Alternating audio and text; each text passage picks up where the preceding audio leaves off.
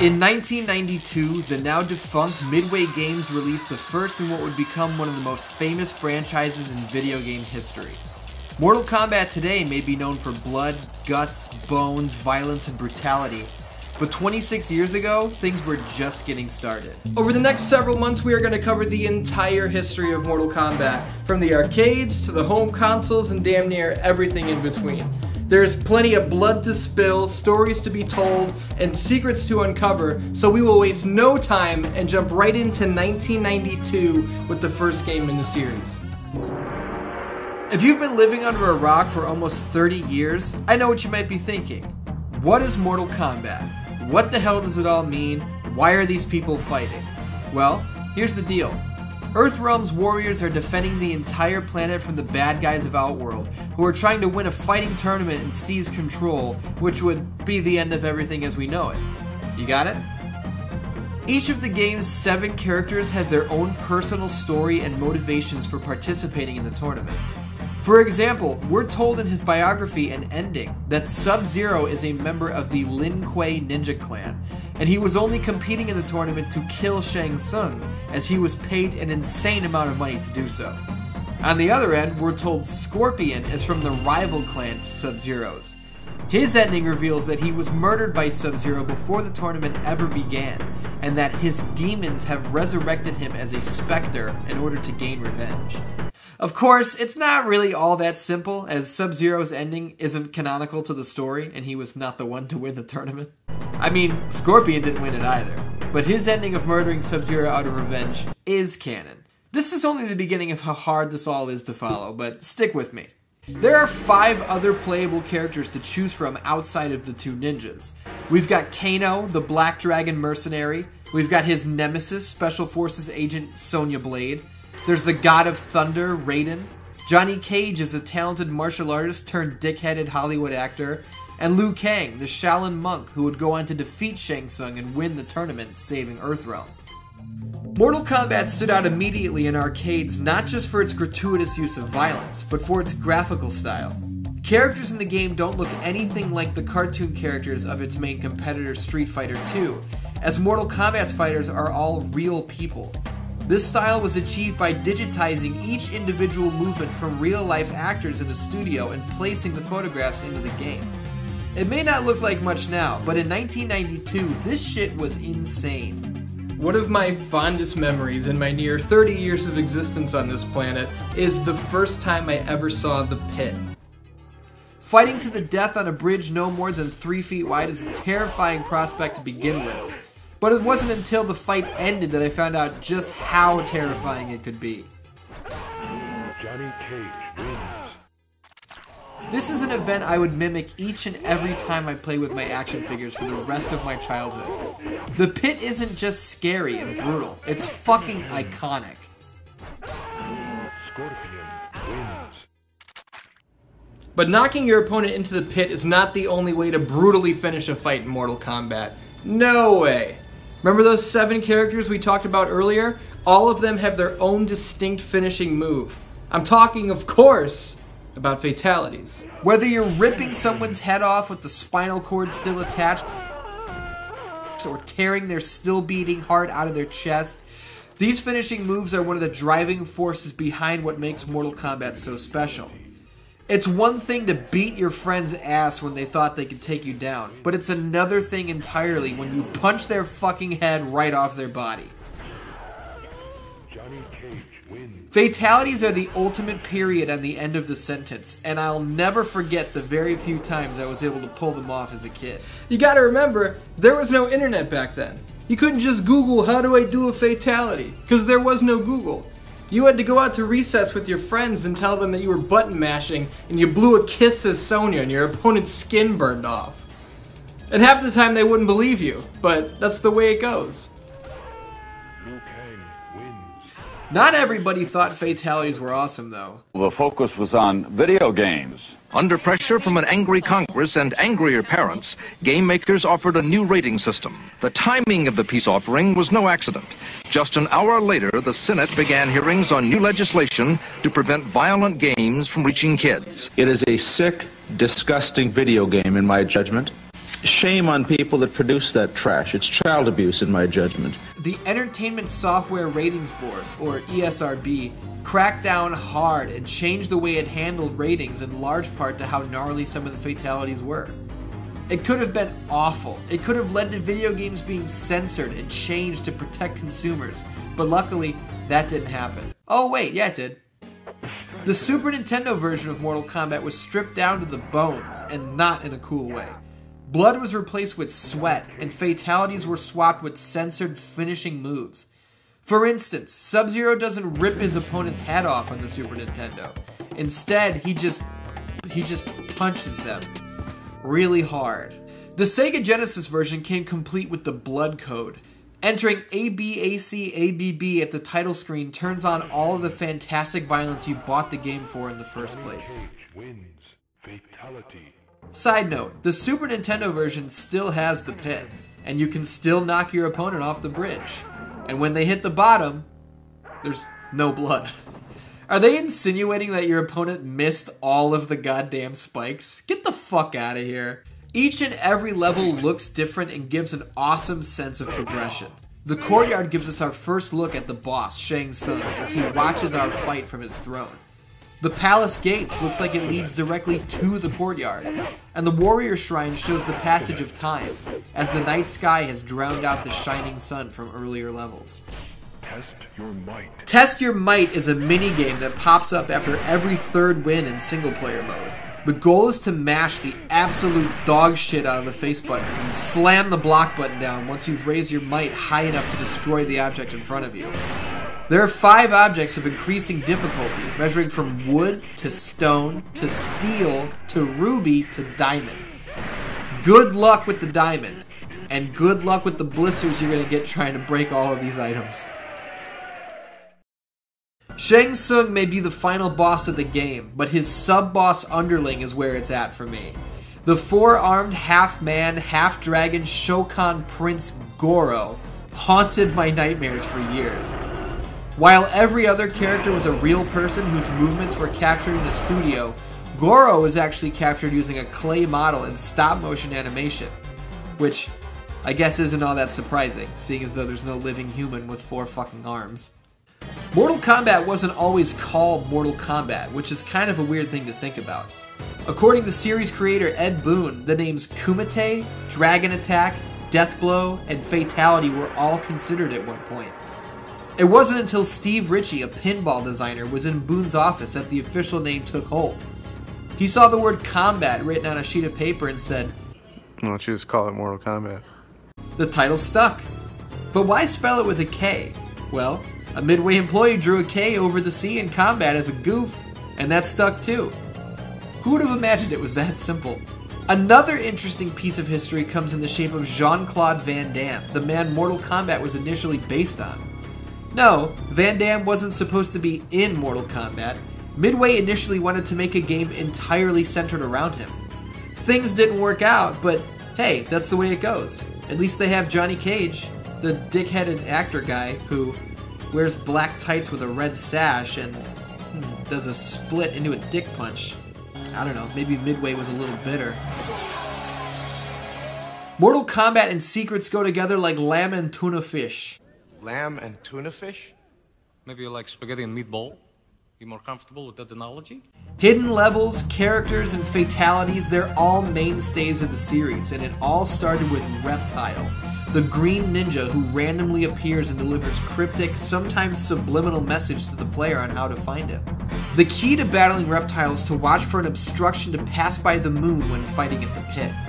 If you're skilled enough to pull off a double flawless victory with a fatality, Reptile will appear and challenge you to a fight at the corpse-littered bottom of the pit. Reptile is extremely fast and possesses the special moves of both Sub-Zero and Scorpion. Defeating him earns the player 10 million points. Several glitches can be exploited in the game, mostly during fatalities. If your timing is right and you're playing as Johnny Cage, you can uppercut your opponent's head off more than once. If you're Sub-Zero, try performing your fatality as Raiden is in the process of getting back to his feet. His head comes off just fine, but the rest of his body stays blue as it was caught mid-animation.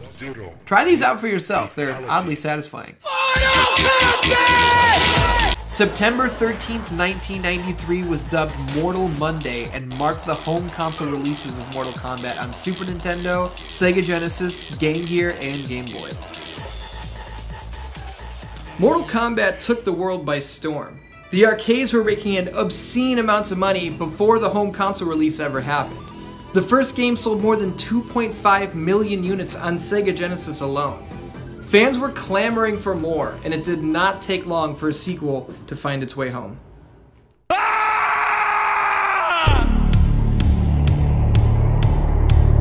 Fight! Mortal Kombat 2 hit arcades in April of 1993, bringing with it faster gameplay, more blood, more characters, and a darker aesthetic to coincide with the game's new setting. The game takes place in Outworld, giving Shao Kahn the home field advantage. Who the fuck is Shao Kahn? You may ask. Shao Kahn is the Emperor of Outworld. After Liu Kang beat Shang Tsung in the original tournament, Shao Kahn wanted to execute him for his failures and for being responsible for the apparent death of Goro. The game's intro explains that Kahn only spared Shang Tsung after he devised a plan to lure Earthrealm's fighters into Kahn's homeland, where he'd have the advantage, in hopes of winning the second tournament and continuing their plan to take over Earthrealm. The new setting of Outworld gives Mortal Kombat 2 a completely different look from its predecessor. The sunny skies and brightly colored flags and banners are nowhere to be found, replaced instead by crumbling stone, burning effigies, chaotic skies, scorching pools of acid, and a forest full of trees that have taken on seemingly human faces.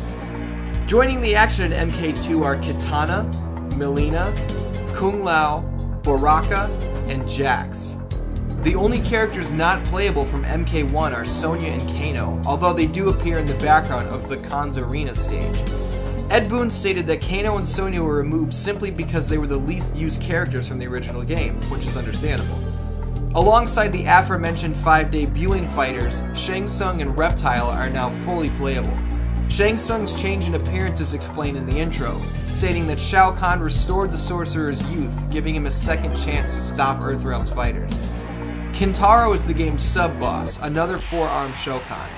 He sports a tiger stripe design and was actually supposed to be a bipedal tiger of sorts, but it was determined that a posable figure of that nature was going to be too hard to pull off. Mortal Kombat 2 takes the cryptic and secretive nature of the first game and turns that shit up to 11. Reptile kept us guessing in Mortal Kombat 1, but who the fuck is that green chick here in MK2? Where does this weird portal go? And wait, who was that gray ninja back there? I'm about to tell you some secrets. The green mystery woman isn't just a female reptile, no sir. Her name is Jade, and to uncover her, you've got to win the fight right before the question mark on the arcade ladder using only low kick. This is way harder than it sounds, trust me. To answer the portal question of where does that lead to, well, it leads to Earthrealm, or more specifically, Goro's lair from the first game. To enter the portal, you have to land an uppercut on your opponent. And if some weird fucker pops out of the corner of the screen and shouts, "You gotta hurry up!" Press down and start before he disappears, and you'll be met with a challenge from an undiscovered warrior from Mortal Kombat 1.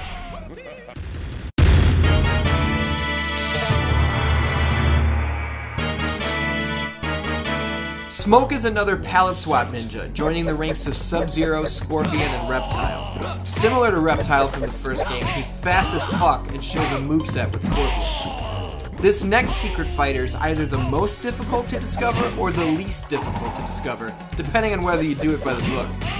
What are the requirements, you ask? Oh, not much. Just win 50 fights in a row. This sounds impossible, I know, but you can just plug in 2 controllers and cheat the shit out of it if you want. That's where the by the book part comes in. Round 1, fight. Noob Saibot lacks any definition to his character model and appears to be made only of the void, only of shadows and emptiness. He has Sub-Zero's stance and victory pose, but possesses Scorpion's spear move. The identity of all 3 of these secret characters are kept mostly under wraps, but we'll touch more on them later in the series. Side note, Noob Saibot is Boon Tobias backwards for Ed Boon and John Tobias.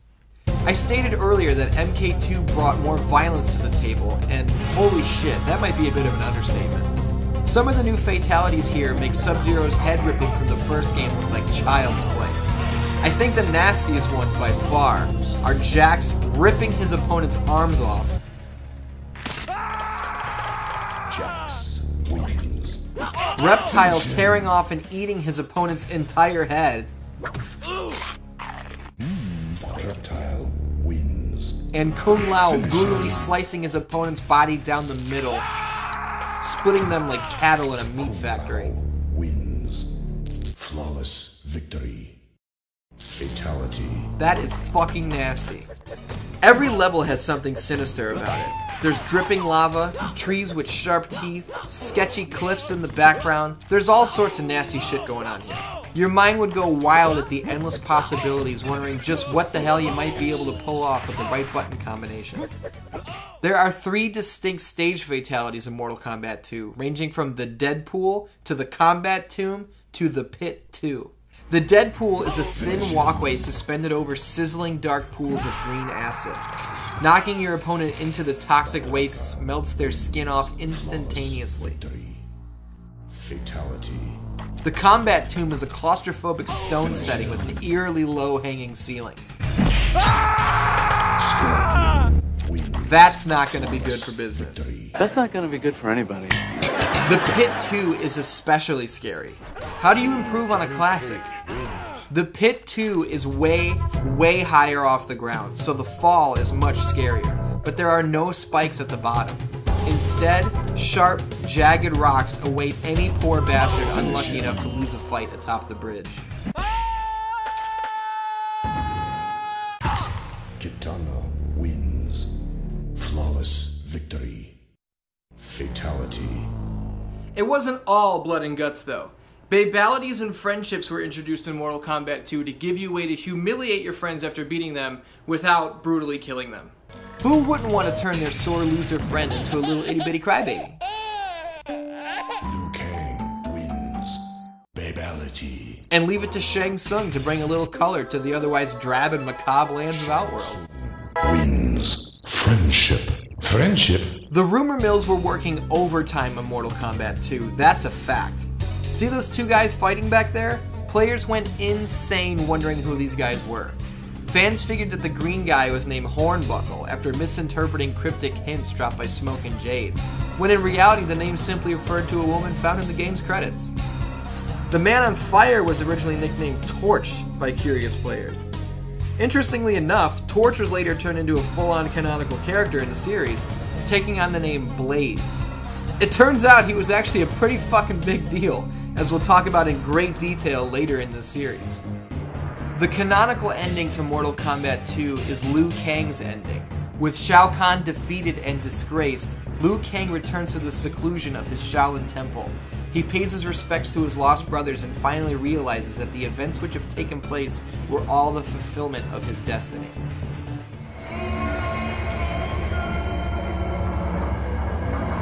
Mortal Kombat 2 released on home consoles on September 9th, 1994, which Midway dubbed as Mortal Friday. Inside of the first few weeks, console sales were already over 2.5 million units.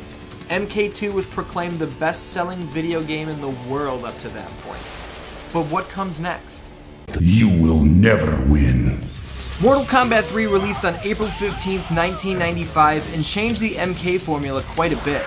Combatants all had individually programmed combos this time around, making each character feel much more unique than both games prior. The long-rumored Animality finishing move was introduced in Mortal Kombat 3, but could only be pulled off after you've shown mercy to your opponent in the 3rd round. Some of the greatest Animalities included Cyrax turning into a great white shark, Kano delivering a deadly bite as a tarantula, and Stryker morphing into a T-Rex and biting his opponent clean in half, because why not? Wins. Animality. Not all of them are cool, though. Why the fuck does Smoke turn into a Shadow Bull? And why does Shiva turn into a Scorpion, rather than fucking Scorpion turning into a Scorpion? Oh, maybe because Scorpion isn't in the game. Now might be the time to elaborate on some of those changes I mentioned earlier, the changes that really shook up the MK formula. Combos and finishing moves weren't the only noticeable differences. For the first and only time in Mortal Kombat's history, Scorpion is not in the game. He's arguably the franchise's most popular figure, and he's nowhere to be found. Let's take a look at this character select screen, because it's a fucking doozy. We've still got Shang Tsung, Liu Kang, Jax, Sonya, Kung Lao, and the returning Kano, so there are recognizable faces. But who the fuck is that guy? Oh, that's Sub-Zero. His mask is gone and his appearance is totally different, but I guess if we beat Mortal Kombat 2 as Sub-Zero, we'd have known he was going to change. But who are these other people? Sindel is Shao Kahn's queen, who was dead before he resurrected her solely to do his bidding. Stryker is a riot control officer who was on duty when the Outworld portals opened up over his city. Cyrax and Sector are cyborg ninjas built by the Lin Kuei with one purpose: to kill Sub-Zero, who has gone rogue, which explains his change in costume. Nightwolf is a Native American dude who is extremely protective of his tribe's land, so protective that he's willing to fight Shao Kahn to protect it.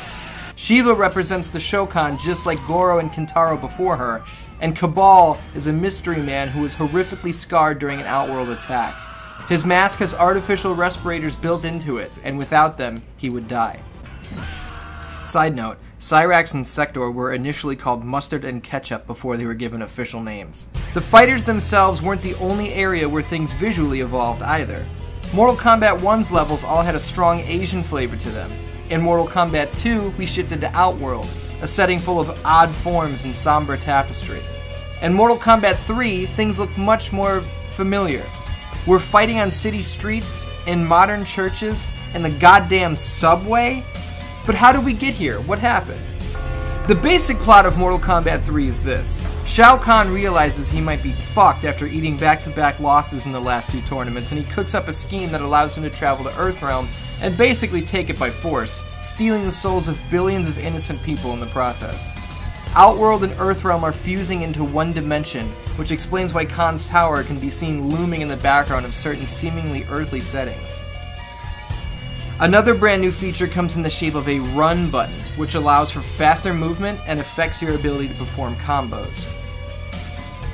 Connecting with an uppercut in certain levels will send your opponent flying so high that they'll break through the ceiling and into a new area. This was an awesome feature to take advantage of anytime you played with friends. The cat and mouse game of landing a nasty uppercut was definitely an MK3 highlight. A well-trained ear will also notice that the music changes from screen to screen.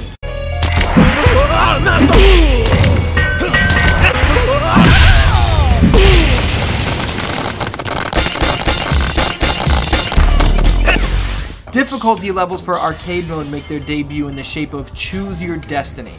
Choose your destiny. For real grimy badasses, always aim for the highest level and are usually humbled quicker than they can say, "Oh, I fucked up." Stage fatalities became a staple for the series in Mortal Kombat 2, and there was no way to make Mortal Kombat 3 without bringing them back. But what kind of hazards can we find in a modern city setting? Well, you can knock your opponent onto the subway tracks and have them run over by a train, for one. The bell tower hazard sees your opponent falling through 6 floors before they're skewered on basement spikes that are at least 7 feet long. Hold on, why the fuck are there giant spikes in the basement of this bell tower? Who built this place? And last but not least, we've got the Pit 3, the longest fall of them all and arguably the most sinister surprise at the bottom. That's fucked up. Cyrax wins. Unlike the first two games, who feature four-armed Shokans as their sub-bosses, Mortal Kombat 3 introduces the Centaur, Motaro. He's immune to projectile attacks and even bounces some of them back at the player for having the audacity to try attacking him. Like his sub-boss brethren before him, Motaro was also animated using stop-motion technology.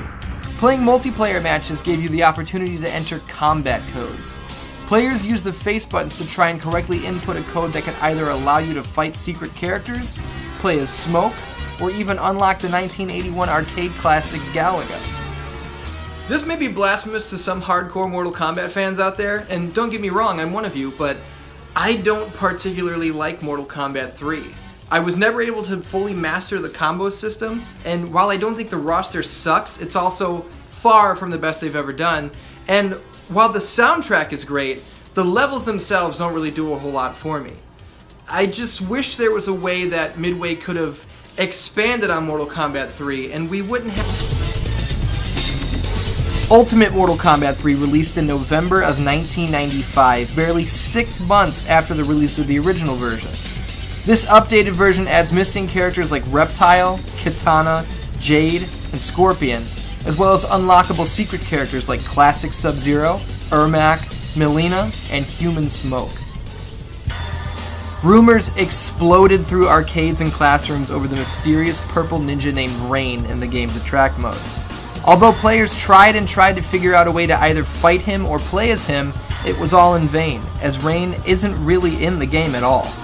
Ed Boon slipped him into the game's Attract mode simply to stir up rumors, and to tip his cap to one of his favorite musicians. He's a purple ninja named Rain, and he's the Prince of Edenia. You get it? If you don't, lose my number. The Ultimate version of the game didn't just add missing characters or red herrings, though. 2-on-2 combat brings an entirely new layer of fun to the multiplayer side of things, and the AI was highly improved for the single-player portion of the game. Ultimate Mortal Kombat 3 closed the original trilogy in style, introducing new gameplay mechanics and ways... Jesus Christ, this isn't going to end, is it? Mortal Kombat Trilogy dropped 1 year after Ultimate Mortal Kombat 3, bringing together all of the characters from the first 3 games into one giant, bloody fatality fuckfest. It was the first Mortal Kombat game to not have an arcade release. It was also the first time that Shao Kahn, Goro, Kintaro, Motaro, and Human Smoke were all natively playable. And not to be left out in the mystery department, the game adds a new secret character named Chameleon, a ninja who rapidly changes stance and color and shares the moveset of every ninja in the game. To sum it up, he's fucking awesome.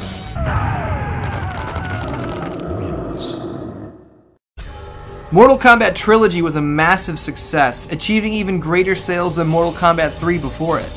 With 3 entries in the series, 1 expansion, and a compilation game inside of just 4 years, Mortal Kombat was about to expand, shifting into an entirely different dimension. In the short span of 1992 to 1996, developer Midway Games released 5 distinct titles in the Mortal Kombat franchise. In the same amount of time, only 1 game was released under the Legend of Zelda umbrella. A lone entry in the Metroid series saw the light of day.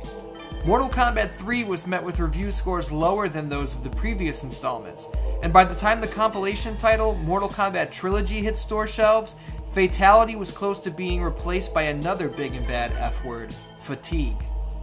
Ed Boon and company needed something huge to rattle the MK landscape, and they found it by traveling to another dimension. The third dimension! My first memory of Mortal Kombat 4 is both extremely blurry and quite vivid at the same time. I don't know why I was at an ice rink, as I've never skated, but there I was, at an ice rink. I was roaming the halls and looking for the pinball tables and arcade games that used to be standard in every bowling alley or roller rink when I spotted it. A game I'd never seen before, with some dude who looked like a bald version of Sting on the side of the cabinet. I curiously turned the corner and faced the monitor just in time to see some poor bastard get impaled on spikes after falling down a well. It was unmistakable. This was Mortal Kombat. The character select screen was overwhelming. There were the old faithfuls, debuting faces, and for the first time since 1993, a brand new final boss in the fallen elder god, Shinnok. I'll never forget my brother walking up behind me and saying, "Chinook? Like the fish? Who is Chinook?"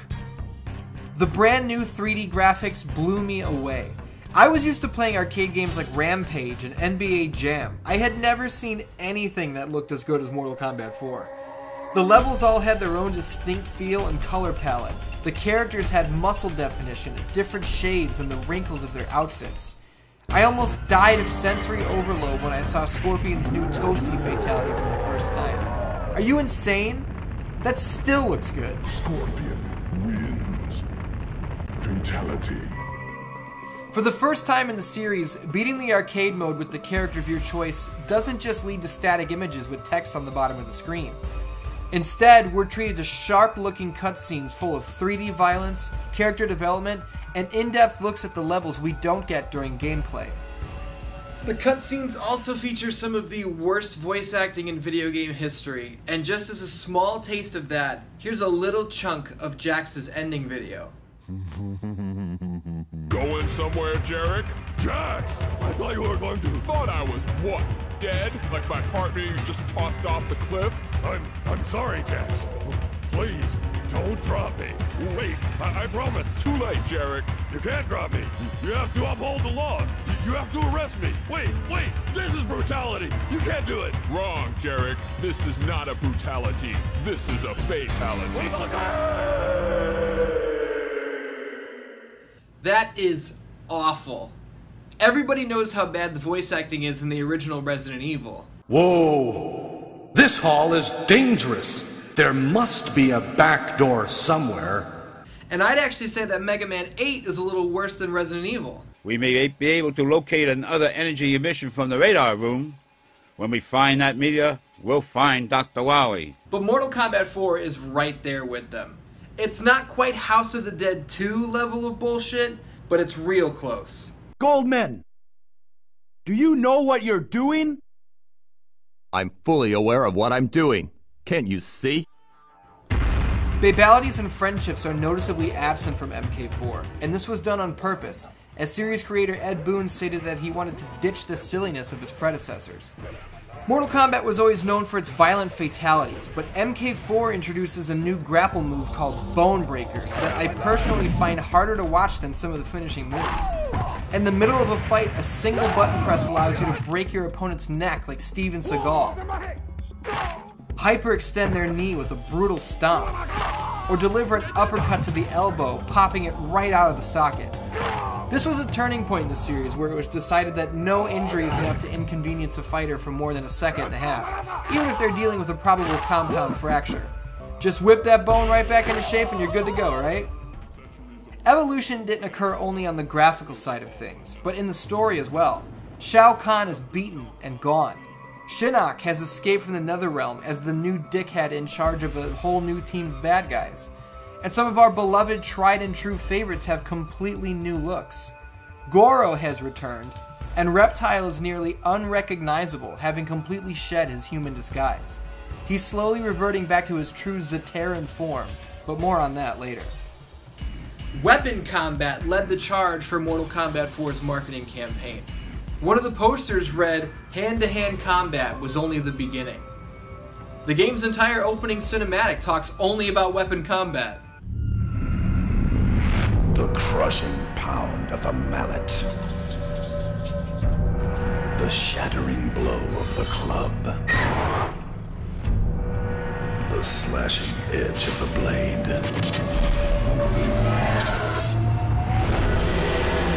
They call to you. Pulling out your fighter's sword, axe, mace, boomerang, or whatever the hell else you might have is simple. Just punch in a button combination no more difficult than throwing Scorpion's Spear or Sub-Zero's Ice Blast. Weapons do great damage, but honestly, they're pretty hard to use. You might call that a plus on the balancing side of things, as you don't want weapons to give you an unfair advantage, but more often than not, you won't be able to land more than a hit or two before your opponent knocks the weapon away. One single punch or kick will send it flying through the air. And if you drop it, they can use it, so be careful. Weapons aren't the only hazard on the stage though. Severed heads and giant rocks cause way more damage than the average attack, so make sure you use them to your full advantage. Speaking of using something to its full advantage, they finally got it right.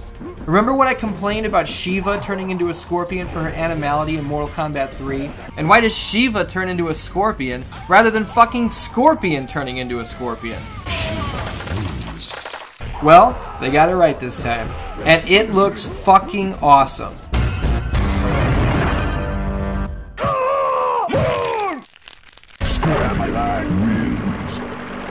Fatality. And while we're at it, let's appreciate the 3D evolution of Liu Kang's Dragon Fatality as well.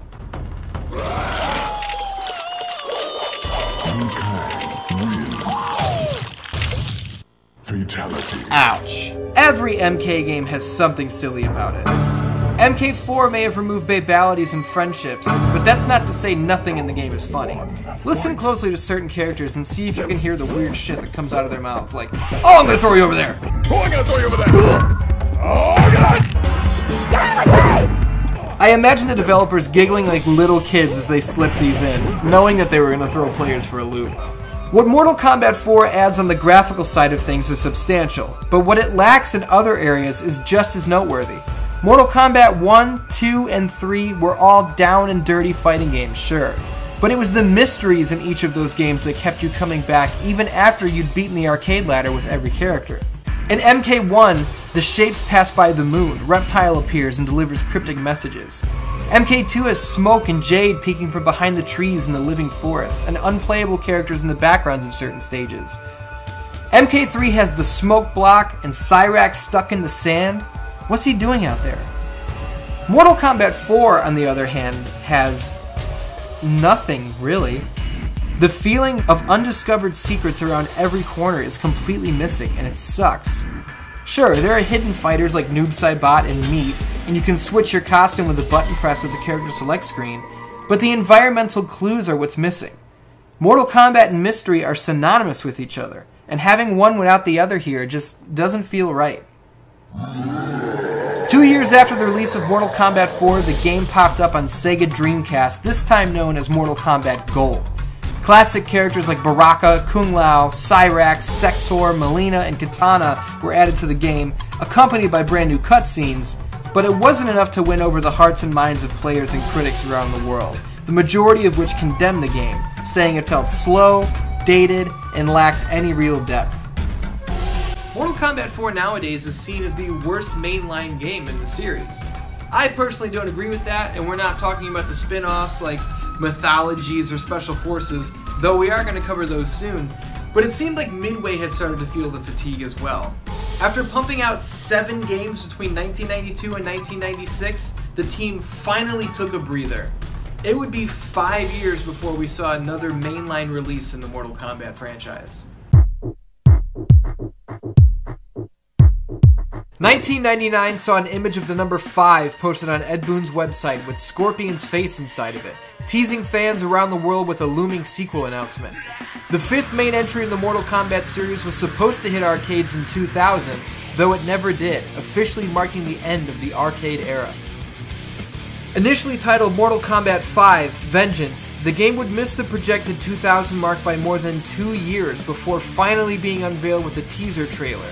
The trailer showed off a gigantic graphical leap from Mortal Kombat 4, which was expected, seeing as though this was the first Mortal Kombat game on the next generation of consoles. MK hype was at an all-time high when the game released later that year. My buddy Bathroom Money Tim Ewers and I could not wait to sink our teeth into the newest chapter of Mortal Kombat. And the shock that we were left with after watching the opening cinematic the first time sticks with me to this day. See, there are things you come to expect with a franchise you love. Mario will always save the princess. Michael Myers will always go on a rampage and then seemingly die at the end of each Halloween movie. And Liu Kang will always lead the heroes of Earthrealm to victory in Mortal Kombat. In Deadly Alliance, Liu Kang and company are up against 2 foes they'd previously defeated, in Shang Tsung and Quan Chi. The 2 sorcerers launch a sneak attack on Liu while he's training, and even though he puts up a fight, their combined strength is a huge obstacle. Just when Shang Tsung has our champion right where he wants him, we know what's coming, it's so predictable. Who is coming to save the day, huh? Liu Kang is dead. What the fuck just happened? Our entire world came crashing down around us. We're sitting there, 2 11, 12-year-old kids, can't wait to play our new game, and the main hero gets fucking killed right in front of us before we even start playing. We were crushed. We were blown away from the get-go. But hey, that's what the team at Midway wanted. We've spoken previously about franchise fatigue, and what better way to signify the rebirth of a property than to take the established star and say, fuck him, he's dead. Deadly Alliance features 3D gameplay that feels so much more natural compared to that of MK4, but it also introduces fighting styles. Each warrior has 3 distinct styles that can be cycled through by simply tapping the L1 button. Weapon combat returns as well, though this time it comes in the shape of your character's 3rd fighting style. Each style has its own simple and combination attacks, and using L1 as a transition in the middle of a combo can link attacks from all three of your styles into one devastating flurry. Side note, certain weapons feature a special impale attack that allows you to embed your weapon into your opponent's body, causing bleeding damage throughout the entire battle. How fucking cool is that? What I'm about to say is more opinion than fact, and feel free to disagree with me, let me know in the comments below, but I have to think that Deadly Alliance has some of the worst fatalities in the entire series. Sure, there are cool fatalities in the game, no doubt. Scorpion finally incorporating his spear into a finishing move is great. Scorpion wins. Fatality. And Sub-Zero upping the ante and going fully literal on his classic spine rip is dope as hell. But what the fuck is with Quan Chi's neck stretching fatality? Are you kidding me? He fucking ripped your leg off and beat you to death with it in MK4. And now he's turning people into broke-ass human giraffes? How about Li Mei? She kicks you really hard and then she kicks you really hard again. Super creative, guys. Not only are the fatalities by and large the most disappointing in the series yet, but every character now only has one fatality to their name. I know what you're thinking. What about stage fatalities? Well, what about stage fatalities? None of the characters have them, because for the first time since the beginning of MK, there are no stage fatalities. What Deadly Alliance lacks on the fatality front, it attempts to make up for in the minigames department. For the first time since MK1, Test Your Might is back. Trying to smash the diamond will still give you blisters.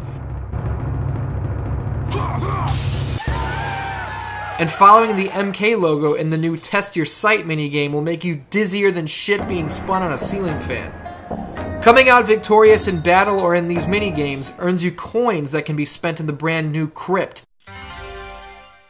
which houses the game's unlockable content.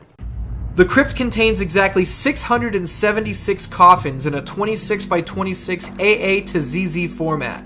Each coffin costs a certain amount of coins to open, and once open, there's no going back, so choosing wisely is of peak importance. Coffins contain anything from cool concept art, to alternate costumes, to unlockable characters.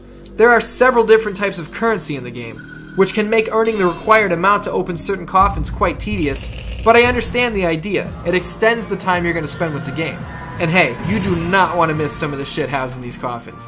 UI contains Cooking with Scorpion, a comedy video my friends and I would watch at each and every sleepover. Chopping, cake decorating, and chopping. And you know what's in Coffin FU? Fuck you, that's what. Conquest Mode is another brand new feature that debuts in Deadly Alliance. It's a bare bones version of what the mode will become in later installments, and it doesn't come close to feeling like a fleshed out and complete idea. Learn mastery of each and every warrior and uncover secrets of their past. That sounds pretty kick-ass, right? Well, it's not.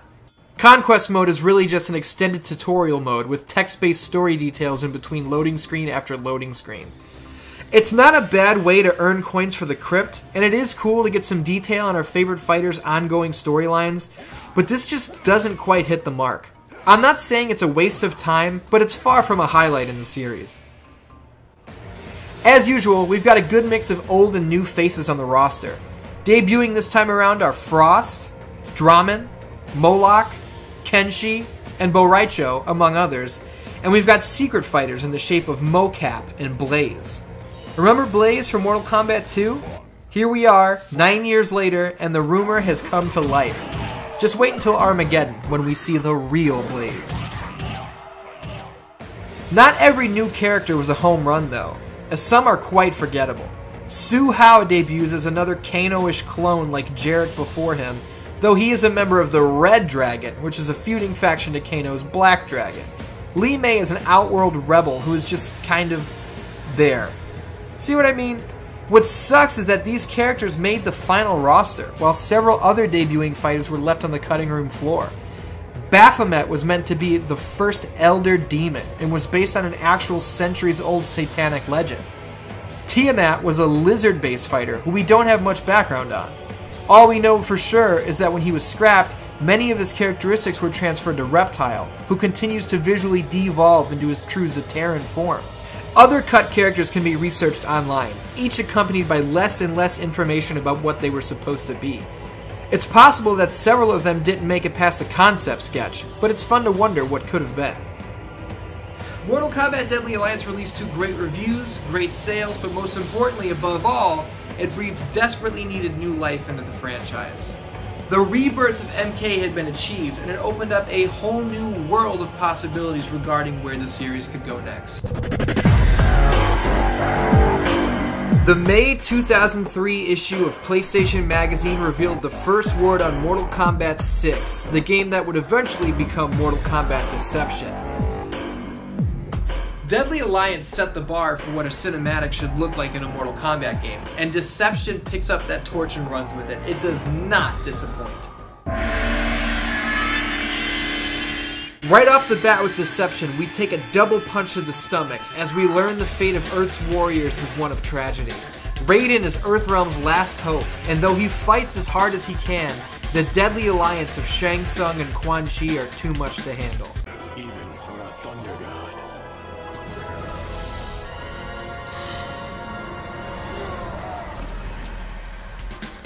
Within seconds of accomplishing their goal of resurrecting the Dragon King's unstoppable army, the Deadly Alliance implode, and Quan Chi dispatches his former ally in seconds.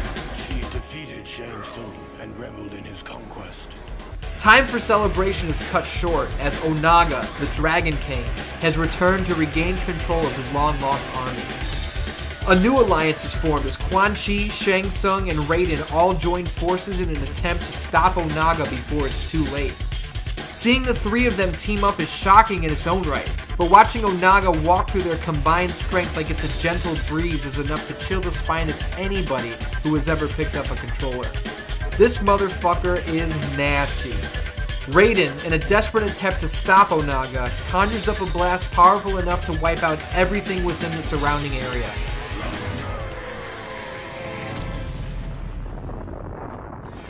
The explosion kills him, Shang Tsung, Quan Chi, and countless undead soldiers, but barely leaves a scratch on the Dragon King. This not only sets up Onaga as the biggest and baddest final boss in Mortal Kombat history up to this point, but it sets up the game's all-new Conquest mode. See, this is what Conquest mode should have been in Deadly Alliance. We're not talking about a player-by-player practice mode with a little bit of story text here and there. No way. Deception's Conquest mode is a full-on RPG with several different worlds to explore. We play as the debuting Shujinko, and we're tasked by a being named Damashi with traveling from realm to realm, searching for the 6 pieces of the Kamidogu. Who the hell is Damashi and what the hell is the Kamidogu? Well, spoiler alert, Dandans. Damashi is actually Onaga, and the Kamidogu are his ticket out of exile and into the game's opening cinematic. There are some damn cool things to find in Deception's Conquest mode. Fighters from previous games who aren't playable in Deception are all over the place. Seeing fighters like Motaro, Kintaro, and the like pop out of thin air offering side quests or coin prizes is a nostalgic surprise each and every time. Here, take this.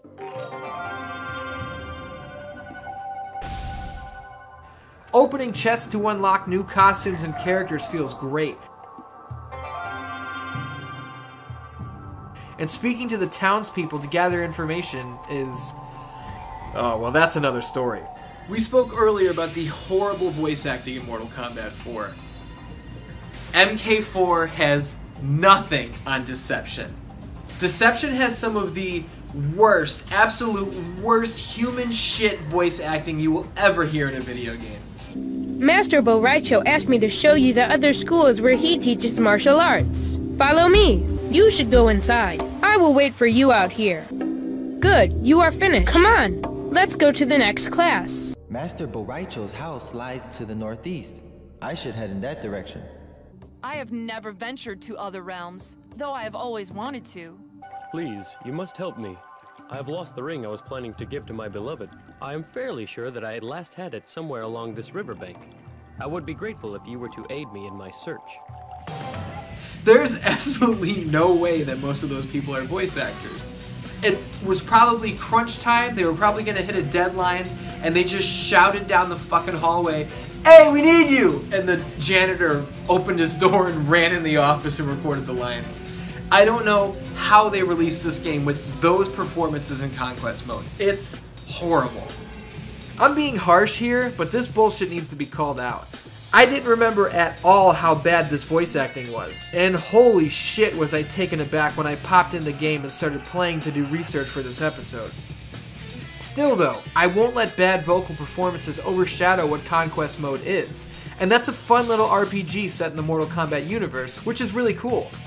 It hasn't aged well at all, but if you've never tried it out, look up some videos online. You're in for some cool shit. If RPGs aren't your cup of tea, don't worry.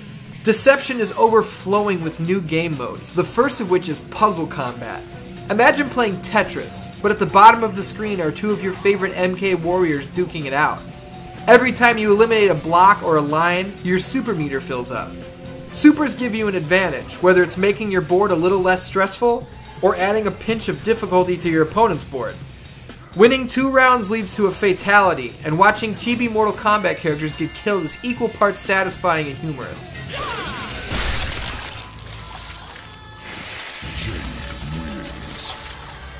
Fatality. The other brand new game mode is Chess Combat. If you're thinking, what is it, chess but with Mortal Kombat characters? Then yeah, you're spot on. It's a cool idea, but I can't say I ever spent much actual time here. Online combat made its debut with Mortal Kombat Deception, but the servers are long since dead, so I can't really show it to you. And when I was 13 years old when this game came out, I could not even fathom hooking my PlayStation 2 up to the phone line, so obviously I never even tried it. But I bet it was good. Though it's smaller in size by around 200 coffins, the crypt does indeed return in Deception. Coffins are easier to purchase this time around thanks to Conquest mode being a great way to earn coins. Deadly Alliance disappointed in the fatality department, but I am happy to report that Deception does its best to return to form. We've once again got 2 fatalities per character, and for the first and only time, a Harakiri move, aka suicide. Getting beaten by one of your buddies sucks. Getting murdered by them is even worse. If you can enter your Harakiri code before they can input their fatality code, you can steal some of their thunder and take your demise into your own hands. What a nice little feature. Darius wins. Harakiri.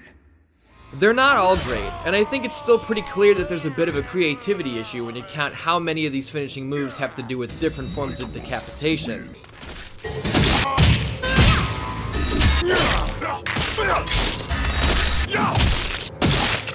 But it's a step in the right direction. This is not counting Sindel's impression of Brock Lesnar. What the hell's Lesnar doing, Cole? Oh my God! Harakiri. Or Bo Raicho's impression of a TLC show, where he literally just gets so fat that he dies.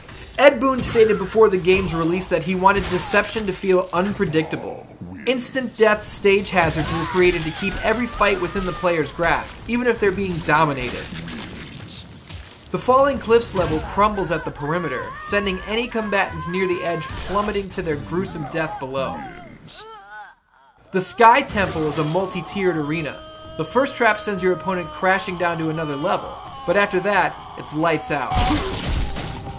The traps in Deception are truly gruesome, whether you're being sent flying through a spiked grinding tower, crushed by a gigantic foundry press, eaten alive by piranhas, or knocked into the new 3D version of the pit.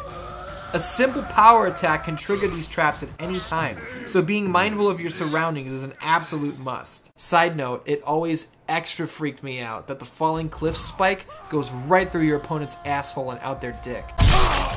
Nightwolf wins. Flawless victory.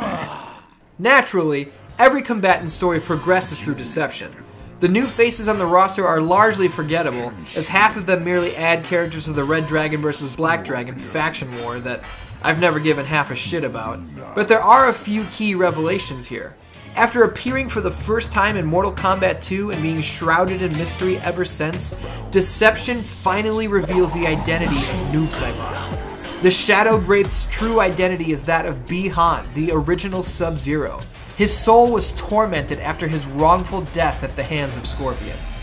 The reveal of his identity was 11 years in the making, and his arcade mode ending not only exposes the secret, but shows him killing his own brother. What an excellent payoff to a long-running mystery. And don't worry, him killing his younger brother is not canon. Sub-Zero comes back next time. Mortal Kombat Deception released to rave reviews and even stronger sales than Deadly Alliance before it, signifying that Mortal Kombat was stronger than ever. The 3D era breathed new life into the series, and the added features and extra game modes of Deception did not disappoint. Speaking of disappointment though, check this out. The French version of the game is called Mortal Kombat Mystification, as the word deception roughly translates to disappointment over there. Probably for the best that they changed it. I don't think anybody would want to play a game called Mortal Kombat Disappointment. That's like buying a game called Street Fighter, or Tekken, kinda shitty. That is going to do it, Dan-Dans. Thank you for joining me for this, the History of Mortal Kombat Part 2, Fatality in the Third Dimension. Next time out, we're going to wrap up the original Mortal Kombat timeline and step into another universe. And you definitely don't want to miss that, so click that subscribe button, keep up with everything we're doing over here at 616 Entertainment. And if you need some entertainment in between there, check out my 2017 documentary, The History of SmackDown. You can watch the full movie in one go.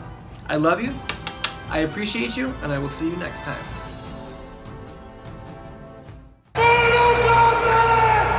With 6 main entries into the franchise and the next generation of consoles looming on the horizon, Ed Boon and Midway Games were faced with 2 options. They could move on to the upcoming PlayStation 3 and Xbox 360 and continue to wage war, or they could use the last gasp of the PlayStation 2 generation to bring some much-needed finality to the series' near 15-year ongoing storyline. In issue 154 of Game Informer magazine, their decision was set in stone. Mortal Kombat Armageddon would remain on the closing current generation of consoles, and release on the PlayStation 2 on October 11, 2006, just 1 month before the launch of the PlayStation 3. Ed Boon was quoted in the aforementioned article stating, "By wrapping things up, we can move on to the next generation with the slate wiped clean." But how do you wipe the slate clean on a franchise that's been around for over 15 years with 60 plus characters, all of them with their own individual backstory? Well, it's easier than it sounds. You just fucking kill all of them. The game's opening cinematic tells the tale of what brought us here, to the end times. There have been many powerful warriors throughout the millennia.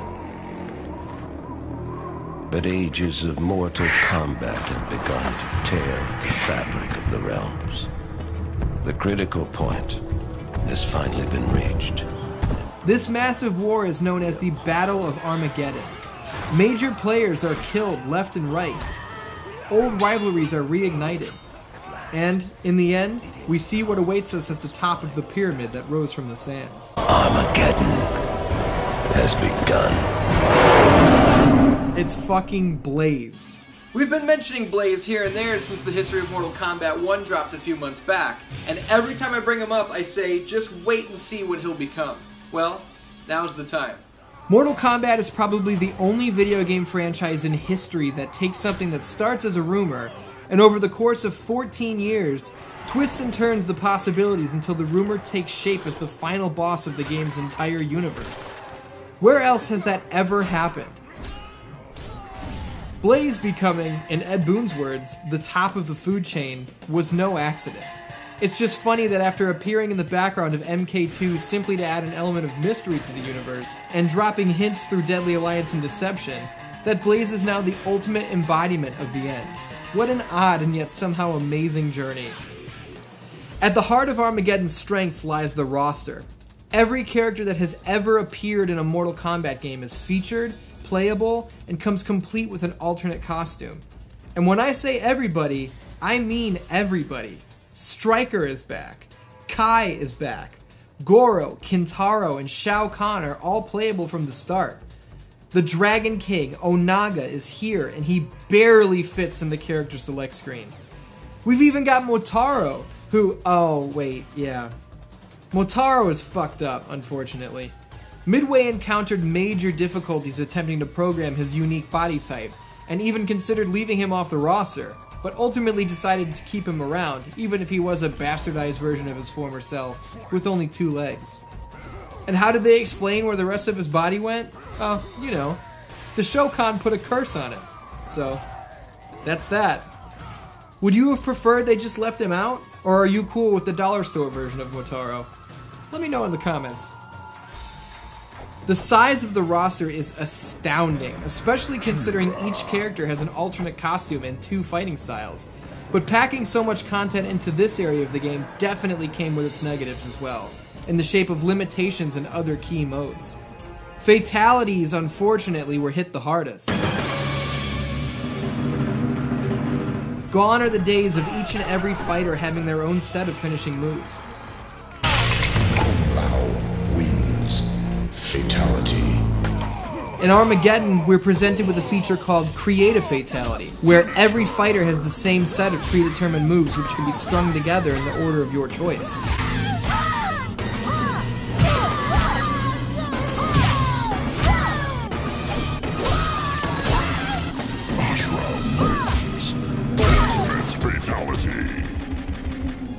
Midway tried really hard to push this feature as being the next in the evolution of fatalities. Create a Fatality takes regular fatalities to an all-time new level. You get to design your own. You get to humiliate your opponent many more times than with a regular fatality. But it really ends up falling flat and has the player wishing for the old days where every finisher was unique. Ultimate Fatality. We've learned over time that fighting through the arcade ladder earns us a reward in the shape of an extra chapter in our fighter of choice's story. In Mortal Kombat 4, we were treated to 3D videos. Deadly Alliance and Deception had fantastically designed artwork unveil itself frame by frame as the narrator told the story of what was to come. Armageddon's limitations are felt here big time, as completing the arcade ladder allows us to simply watch our chosen fighter practicing technique atop the Pyramid of Argus where we just fought Blaze. Sure, we get a little bit of story narration, but god damn, even one painting or drawing would have gone a long way visually. This sucks. They covered the surface of the pyramid awaiting Scorpion's command. Speaking of things that suck, we've got to touch on aerial combat. Saying it flat out sucks might be a bit harsh, but Midway really pushed this feature heading into Armageddon's release as well. The aerial combat system in Armageddon is going to really expand the fighting plane. I may have a different experience from other players, and you guys are more than welcome to share your stories in the comments, but aerial combat almost never made a difference when I was playing. I don't even remember it's there most of the time, and when my opponent and I are magnetized together mid-jump, I usually only land 1 or 2 shots before I realized I've completely missed my opportunity. I mentioned the Pyramid of Argus a minute ago when talking about the arcade endings, and I know what you're thinking. What the hell is the Pyramid of Argus? That's a fair question, so let's get into it. Armageddon's Conquest mode follows the story of 2 brand new characters, brothers named Taven and Dagon. They're the sons of the newly introduced Elder Gods, Delia and Argus. The Elder Gods foresaw a day where the realms would overflow with powerful fighters, and they created the warrior Blaze to balance the universe and wipe out those fighters when the time was right. Taven and Dagon were put into a forced slumber, and would be awakened near Armageddon with the goal of slaying Blaze and bringing peace to the realms. This is the extremely shortened and less spoilerific version of the plot, by the way, so just bear with me. The Conquest plot is fairly complicated and can be difficult to keep up with, but luckily the gameplay is great, and you'll have no trouble staying engaged. Unlike Deception's Conquest mode, which featured an open world that spanned across the realms, Armageddon's Conquest is exclusively linear. We're dropped at point A and have to fight our way to point B, level by level. Hidden secrets and chests containing unlockable content are plentiful, but it's the combat that keeps the mode enticing throughout its near 15-hour runtime. Deception only proposed combat by transporting the player into the arcade mode format, whereas Armageddon has simply mapped attacks to the face buttons like a true third-person action RPG. Outstanding. Throughout the story, we acquire new special attacks like the Ground Pound and Fireball, among others, and we can find permanent power-ups that increase our health and magic bars. Conquest mode in Armageddon is awesome, and feels much more like a God of War spin-off than it does a Mortal Kombat mode, and that's not a complaint. I started up Conquest mode and played through damn near the entire story before starting to write this script. I had beaten it years ago when the game came out. My plan was to just familiarize myself and get back into the groove of things before I start writing. I didn't want to put it down. I had to force myself to turn the system off. Conquest mode is so good. Now a main staple in the franchise, the Crypt returns, and this time around ditches the graveyard look in favor of a mausoleum design. The Crypt's contents can be unlocked through Discovery and Conquest, or through traditional purchase, using the coins you've earned across your time spent in Armageddon's myriad game modes. A great way to spend your hard-earned coins is on gear and accessories in the brand new, highly requested Creative Fighter mode.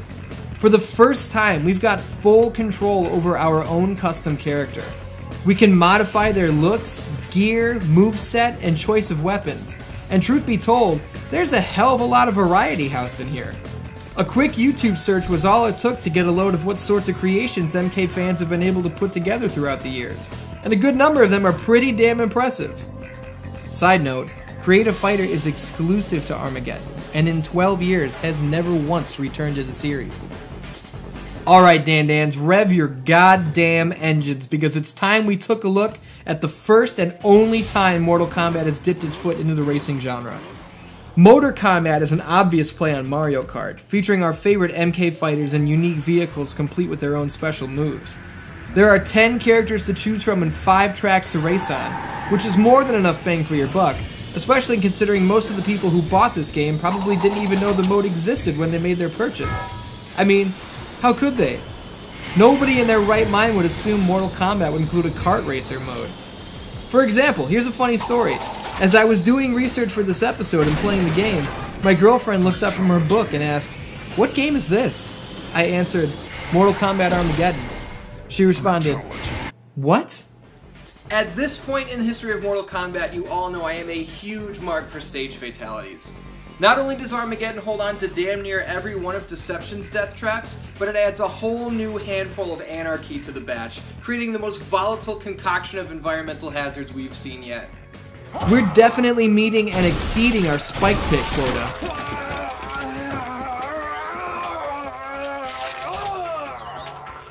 But you can't forget about the crushers and grinders either.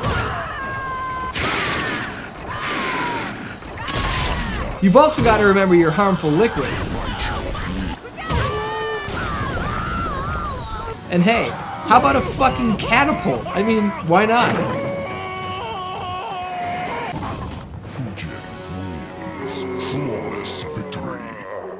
My favorite, though, is the portal. I had always wondered what had happened out there, and now we know.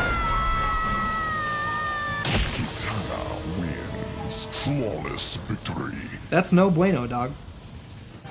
Mortal Kombat Armageddon reviewed very well, but it's a good thing that it served as an ending to the timeline, as players and critics once again began to grow tired of a familiar formula.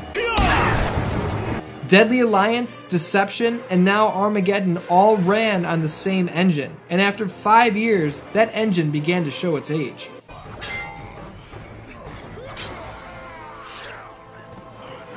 Armageddon's Conquest mode tells the story of the end, but it doesn't quite give us a clear look at what the future of Mortal Kombat holds. It would be 5 years before that main storyline was picked back up, but in between, we took a step into the next generation and took a look at one of the biggest what-ifs in video game history. It was April 2008. I was online, specifically on AOL Instant Messenger, talking to my buddy Giuseppe. He'd just read a leak that the next Mortal Kombat game was going to be a crossover featuring the heroes of the DC Universe. I responded the way anyone would. I said, "There's no way that's true.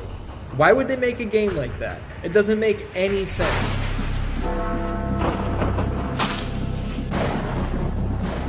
The next day, I went online again, and I watched the brand new debut trailer for the game I said would never happen.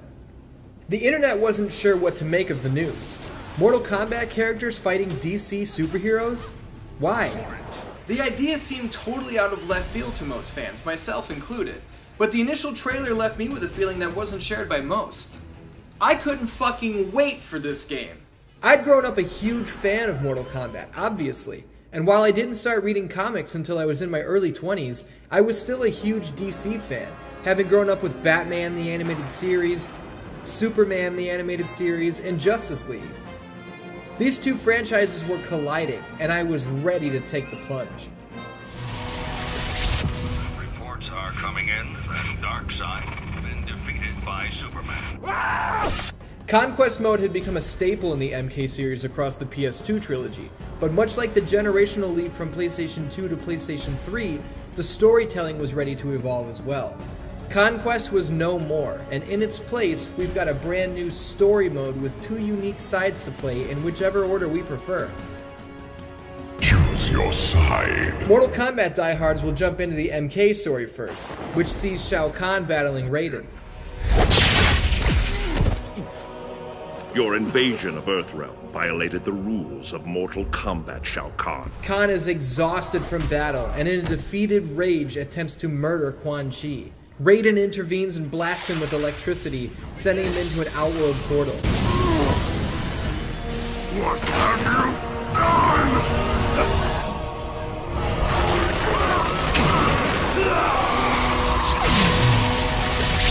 In this very same moment, in another universe, Superman dispatches of Darkseid in a battle that has seemingly wreaked havoc on Metropolis.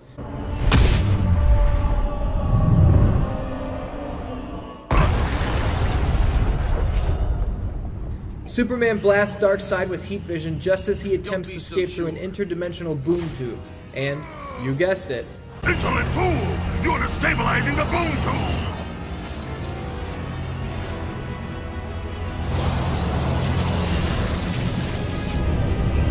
both evil bosses being blasted into world-bending portals at the same time fucked everything up. The realms of the Mortal Kombat universe began to blend with the DC universe, and 2 worlds colliding is never a good thing. What sorcery is this? Interesting. Sub-Zero! Coward! First you hide behind others.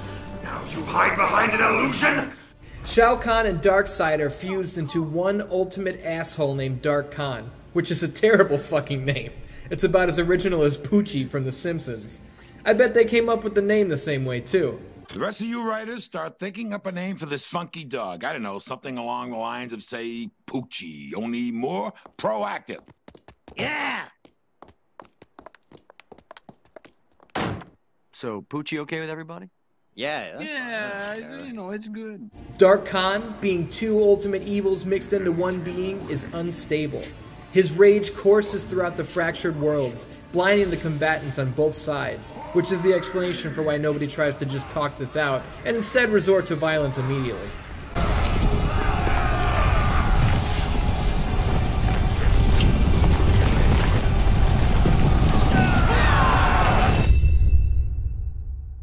The cutscenes and voice acting in story mode are you ready for this? Really fucking good, actually, I'm happy to say. There are a few stilted performances here and there, but all in all, MK vs. DC shows a marked improvement over the games of the past. One of the main questions fans had heading into the game was, obviously, what about Superman? Shouldn't he be able to grab any of the Mortal Kombat fighters and tear them in half if he wanted to? And the answer is, well, no. Magic is one of Superman's understated weaknesses, and characters like Shang Tsung have magical abilities up the ass, so he's weakened.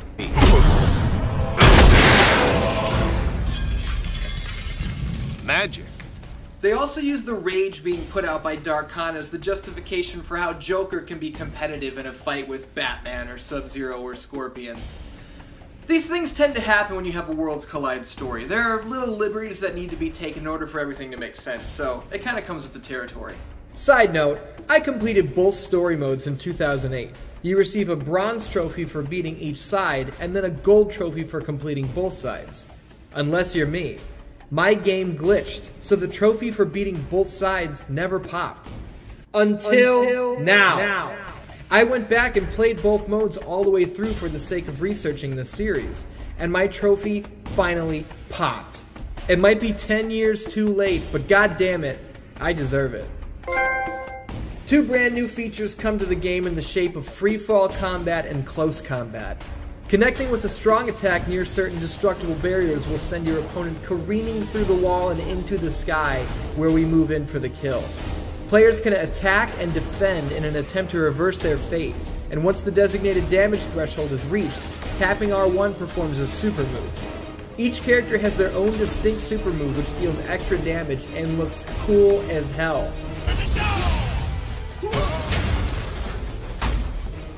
Close combat is similar to a grapple move. Tapping R1 in a standing position pulls your opponent into clinch range, where simpler yet more brutal attacks can be landed. Innovation and evolution are a key ingredient to any series traveling from one generation of consoles to another, and we can definitely see huge steps made on the graphical side of things. Each and every character looks great in action, and there's even a free roam camera in the biography section that allows us to take a close look at the entire roster. Not to be left out in the evolution department is Test Your Might, which returns with a brand new face. Several levels contain breakable walls similar to those used in freefall combat, but seeing as though we're on the ground, nobody's falling. Instead, we're getting a running start and smashing the poor bastard we're fighting through as many walls as possible by button mashing like our life depends on it. I always enjoyed this little feature, even if it gave me flashbacks to the blisters I used to get from Mortal Kombat 1's Test Your Might minigame. I remember signing on to message boards leading up to the game's release, doing my damnedest to find out every little detail about what fighters were going to make the roster. Fans from both sides were clamoring to have their favorites make the cut. All in all, I think Midway did a pretty damn good job. On the Mortal Kombat side of things, we've got Baraka, Jax, Kano, Kitana, Liu Kang, Raiden, Scorpion, Shang Tsung, Shao Kahn, Sonya Blade, and Sub-Zero. The DC roster is comprised of Batman, Captain Marvel or Shazam, Catwoman, Deathstroke, Darkseid, The Flash, Green Lantern, the Joker, Lex Luthor, Superman, and Wonder Woman. Ed Boon stated that certain characters were chosen simply for their recognizability, like Scorpion, Sub-Zero, Batman, and Superman, while others made the cut based on how well they played against someone on the opposite side. Raiden and Captain Marvel both have lightning-based powers, so it's awesome to see them face off.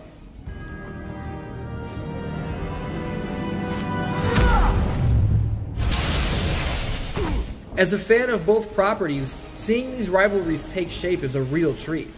What wasn't a treat was being promised DLC that never saw the light of day. Quan Chi and Harley Quinn were both confirmed to be headed to the game post-release, but were scrapped due to financial troubles that we'll touch on later. Mortal Kombat's fatalities have always been the source of major controversy, and MK vs. DC would be no different. The blood, guts, decapitations, impalements, and more were always scrutinized by the media, but it was this violence that played a pivotal role in what made Mortal Kombat so special. Unfortunately, one of the main pieces of the puzzle in getting DC Comics to sign on for the project was a complete and total removal of gruesome on-screen killings. DC execs would not allow for Superman and company to be seen killing other fighters, or to be on the receiving end of a decapitation or dismemberment. This meant that, for the first and only time in history, Mortal Kombat would receive a T14 rating from the ESRB. DC heroes had finishing moves called Heroic Brutalities, where the developers made a point to show that the opponent was still alive by having them writhe in pain. Batman wins. Heroic brutality. MK fighters and DC villains, on the other hand, were still able to perform deadly finishes. They're just not quite as brutal as the moves we've seen in the past. Scorpion wins. Flawless victory. Fatality. The limitations in toned-down violence, all in all, does suck, because it would have been amazing to see what the guys at Midway would have cooked up for normally anti-murder heroes like Batman and Superman, but it never struck me as being the biggest deal. You can feel free to disagree with me in the comments, I'll be happy to reply to you, but to me it's not just the violence that makes Mortal Kombat special. I enjoy the characters and their personal stories and abilities. I enjoy seeing who's going to come back from the dead for revenge, who's going to turn heel and join a new faction. I enjoy the entire world of Mortal Kombat. taking away the depravity of it doesn't damage how much I like the franchise, which speaks volumes to me regarding how I actually feel about these games. Side note, there were a couple of fatalities that were actually censored in the American release. Apparently Joker and Deathstroke shooting their opponents in the head is just too much for a T rating.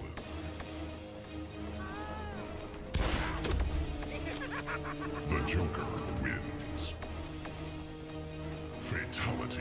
Doing a Google search in 2018 will lead you to message boards and Reddit posts full of gamers trashing MK vs. DC, stating that it doesn't belong in the same breath as other games in the series, and it was never good to begin with. The game did well with critics, garnering scores between the mid-7 and mid-8 ranges, while selling nearly 2 million copies worldwide. I'm actually quite a big fan of the game, and I've popped it into my PS3 several times over the years to get my fix. I won't tell anyone who doesn't like it that they're wrong, to each their own, but I love it. Mortal Kombat vs. DC Universe would be the final game Midway ever released, as their financial woes piled up to the point of bankruptcy. The Mortal Kombat license would quickly be picked up by Warner Brothers, and a facelift to the development team would take shape in the form of NetherRealm Studios. That's going to do it for the History of Mortal Kombat Part 3, Dan Dans. Thank you for joining me for this End Times and crossover. Before we take a look at the once again unclear future of Mortal Kombat, I am going to take you back to the past. To play the shitty games that suck ass. Well, yeah, kind of. Next time out, we're going to take a look at the myriad spin-off titles deep in Mortal Kombat's closet. I'll see you next time. At this point in the history of Mortal Kombat, we've traveled from the arcades to the home consoles, from Earthrealm to the DC Universe, and everywhere in between. It's a journey that has thus far taken us from 1992 to 2008. But for the History of Mortal Kombat Part 4, I'm going to take you back to the past. To play the shitty games that suck ass. Well, yeah, for the most part. Every successful series has tried their hands at spin-offs somewhere along the way, right? What the hell is a spin-off anyway? Well, the online definition I found was a byproduct or incidental result of a larger project, which sounds about right to me. Without spin-off titles, we'd never have gotten the GameCube classic Luigi's Mansion. Hell, we wouldn't have Mario Kart if it weren't for taking an established series and iterating on it in a completely new way. But trying your hand at something new can also yield unforeseen results. October 1st, 1997 saw the release of Mortal Kombat Mythologies Sub-Zero. The game is a side-scrolling action-adventure title obviously set in the MK universe, taking place before the events of the first Mortal Kombat game. At a glance, any fan of the series can see why this would be interesting. A prequel focused on one specific character's storyline, with answers to so many of the questions we've conjured up throughout the years? Where do I sign up? I signed up at Hollywood Video with my brother because it was 1997 at the time, and renting games was still the cool thing to do. I remember both of us sitting down in the glow of our fucked up TV that had been handed down to us that would sometimes turn green for some reason, and we were ready to learn as much as we could about the Lin Kuei warrior we knew so little about. The first thing we thought was, wow, this looks really cool. Scorpion issues a fairly muffled and hard to understand warning before scurrying off like Skeletor. You will fail. And then it's off to the races. For the first time ever, we are not bound to just one screen in Mortal Kombat. The controls are exactly like any other MK game you've ever played, and that's the first problem. This isn't just a 2D fighting game. It almost feels like one when you're in combat, but trying to fight any of the enemies is a nightmare, as jumping over your opponent leads to you facing the opposite direction. And we can't just turn and throw a high kick, no, we have to land, press the turnaround button, and plan our attack from there. I don't know who thought this was a good idea, but they're a total fuckface. We've got the godfather, the doctor of video games, Eugene Jarvis. What do you call yourself? Face. Through beating enemies, we gain experience points and new abilities, like the Ice Blast and the Slide Kick. The enemies are... Alright, hold on. The enemies are bullshit. They always get the jump on us because we're too close to the edge of the screen. Look at the classics like Castlevania. Our sprite is much smaller and we are dead center. We can react to anything with a fair amount of time. Now look at Mythologies. The amount of room that is wasted behind us is larger than the amount of room in front of us, where all of our enemies and environmental hazards lie. This might sound like run-of-the-mill shitty gamer complaining, but I have proof that this is not just me that has trouble here. In the game's making of feature, the lead graphics designer is demonstrating gameplay. Even he gets blindsided by an enemy without having enough time to react. One thing you want to do is be very careful when you're running into rooms because there could be a monk right behind a door. He worked on the game and he's not ready for the enemies. Come on. Early in the game, I'm talking the first level, we come face to face with these crusher gimmicks. Coming anywhere near them will smash you into a million pieces. I gotta go. Fucking motherfucker! Back up trick. Oh, motherfucking god damn it! The trick is to trigger them with a high kick, and then sprint underneath when the crusher is retracting back into the ceiling. For the sake of getting through this in a timely manner, we'll skip over the frustration of what it's like trying to figure out that that's what you're supposed to do, as well as the frustration of having to juggle fighting multiple enemies with multiple crushers in the same room. Trying to explain stiff and unresponsive controls in a video game is like watching people eat really spicy foods. It just doesn't translate unless you're the one experiencing it firsthand. Oh, now they're gonna start doing that shit! After beating Scorpion and finishing the first level, we get our initial cutscene, which on the PlayStation version is presented through full motion video with real actors. Some of the acting is pretty good, but some of it is downright terrible, but we've come to expect that from Mortal Kombat. Once again, our most cunning assassin and thief is successful. At ease, Lin Kuei warrior. Greetings. I see the ninja has been successful in retrieving my map. The thing that stands out to me here is how awesome Quan Chi looks, compared to how lame Sub-Zero looks. Quan Chi's costume is super detailed, his makeup is great. Meanwhile, the star character looks cheaper than the first $30 costume I found on Amazon. That's a great way to sell your game, right? Any non-gamer would look at this and say, oh, who's that guy in the face paint? I want to play as him. Also, why is Sub-Zero standing like he's in an elevator that's falling down a shaft and he's bracing for impact? Never mind. Think straight. I am not a ninja. I am Lin Kuei. Scorpion was a ninja. Side note, there's a callback to this cutscene in MK vs. DC Universe. The image of Sub-Zero crawling over the mountain is nearly identical. I didn't notice this until I was working on this documentary, so if it was news to you, it was news to me too.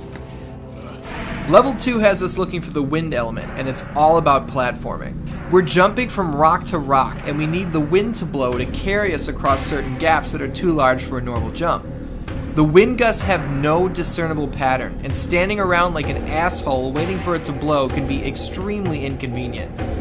After a few rounds of this, we reach the spoons. Now obviously they're not real spoons. These are platforms that are connected to these windmills that we have to jump across to get from point A to point B. But I want to know why these windmills spin 360 degrees, 24 hours a day, 7 days a week. Whoever put it, never mind. Getting from one of these spoons to the next is a pain in the ass because it's nearly impossible to judge when you're supposed to jump. The best strategy I could come up with was not waiting until it's in front of me, but jumping as soon as it broke the edge of the screen and becomes visible. Even then, this only works a good, I'd say 60% of the time. You know what's odd? Mortal Kombat Mythology's Sub-Zero wasn't the first game to mix 2D side-scrolling action with platforming and Mortal Kombat controls. That honor goes to Batman Forever, for some reason. I don't really know how Midway could have been beaten to the punch on their own idea, and I also can't figure out how they could have played this pile of shit and thought, yeah, that's what we should do. But here we are. The worst part of it all is that I rented both of these games, Batman Forever and MK Mythologies, over and over as a kid. I never really enjoyed them. I was consistently frustrated by them, but I wanted to see more. I wanted to know what was going to happen at the end of the story. Unfortunately for me, Mythologies is extremely difficult, even as an adult, and I do not have the patience nor any interest in trying to complete it. I've always thought it was pretty common knowledge that Mythologies was dog shit, but looking back at the review scores, you'd never know it. I don't know what the fuck Jeff Gerstmann from GameSpot was thinking giving it a 7.5 out of 10. IGN's 3 is way closer to what was widely felt today, and is a score I can agree with. I'm a huge Mortal Kombat fan, and I would never celebrate a failure for a franchise I love, so it does suck that it turned out this way. Sub-Zero was the first character to receive the Mythologies treatment, but he'd also be the last, as the plan to turn Mythologies into its own series was cancelled shortly after the game's release. Even with the cancellation of Mythologies, the completely unnecessary world of Mortal Kombat spin-offs was just getting started. Could the team at Midway take what they learned from Mythologies and put it together into something that would make the next game better? Or are we destined to play yet another horrible Mortal Kombat spin-off? In just 3 years' time, we'd have our answer. Mortal Kombat Special Forces was the next attempt at broadening the Mortal Kombat horizons. A third-person action-adventure game starring Major Jackson Briggs hunting down members of the Black Dragon one by one? Machine guns, sniper rifles, explosives, brand new characters. This sounds excellent, right? After the badly botched attempt that was MK Mythologies, you've got to think the team in Midway would really buckle down and get this one right. And then you pop the disc in and check out the opening cinematic.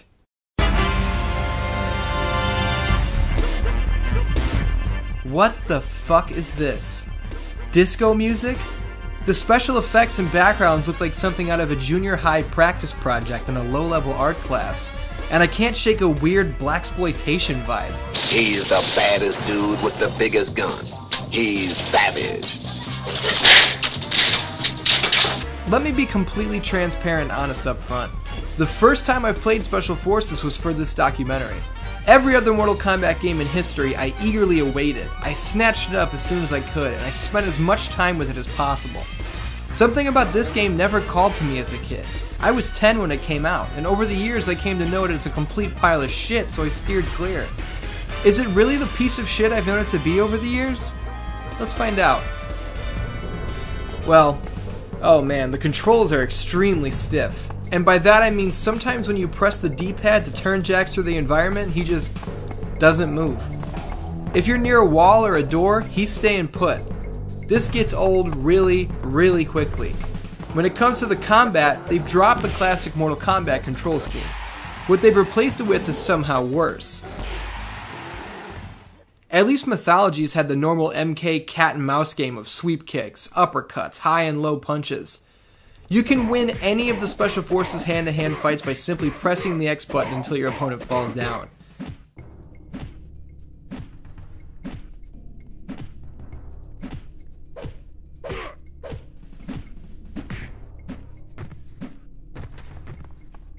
Increasingly intricate combos can be unlocked by running through enemies and gaining experience points, but it doesn't do much in the way of improving the gameplay. Each and every fight is a joyless rock'em sock'em button masher without an ounce of strategy in sight. The camera is something else. What is this angle? We go from oddly oriented overhead shots to standard behind the character third person angles, and holding L1 switches us to a first person view. I'm not sure what this view is for. Scanning around the room takes forever, and the draw distance leaves much to be desired, so we can't see exceptionally far. I really feel like the first person option is here just to give the player a way out of having to walk down long hallways, which goes to show you how confident the developers were in the level design. The first level is a boring whirlwind of fist fights, key cards, locked doors, and elevator rides. At the end of each level we get a boss fight, and our first boss is No Face. No Face's only Mortal Kombat appearance is this one right here. He's got no ears, no nose, no nothing outside of a flamethrower and grenades. How do we get past a tough customer like this? Well, easy. Let him throw his bombs and shoot his fire, sneak up, and literally press X 1,000 times. He's not smart enough to try and put distance between the two of us and throw more bombs, so he'll just keep swinging and allowing us to beat him to the punch. My advice? Don't try and throw any fancy combos or he might slip in a punch of his own. The safe bet is X all the way. Several other characters make their debuts here as well. Gemini is Jax's teammate. She dishes out mission information before we head into battle. Also, we never even see her in the game, and this is the only time she's ever been mentioned, so that's that on Gemini. Tasia is a ninja who comes complete with dual swords and the ability to teleport. She's a boss fight, and after that, you'll never see her again.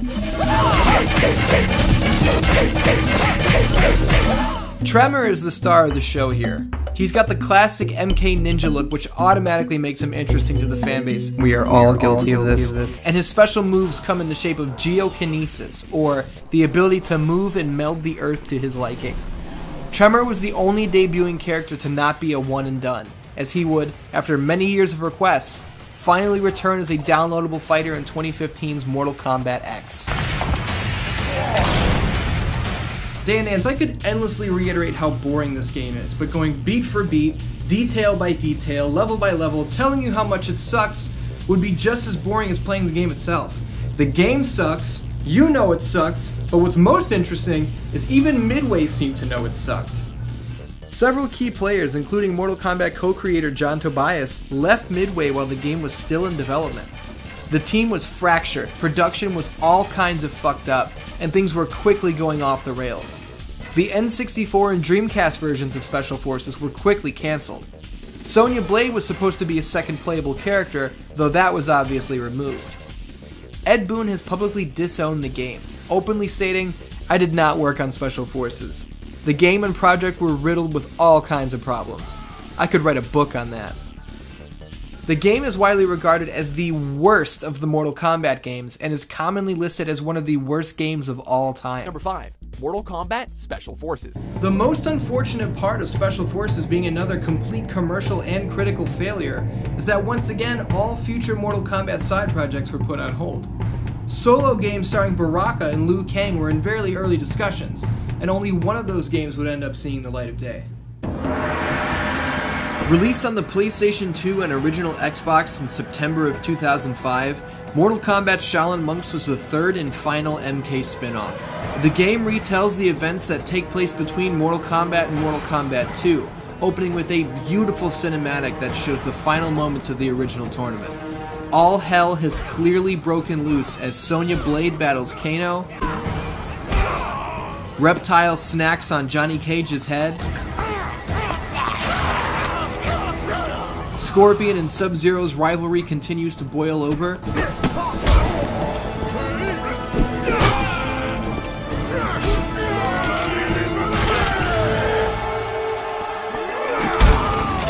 and Kung Lao shows up with one of the coolest entrances of all time.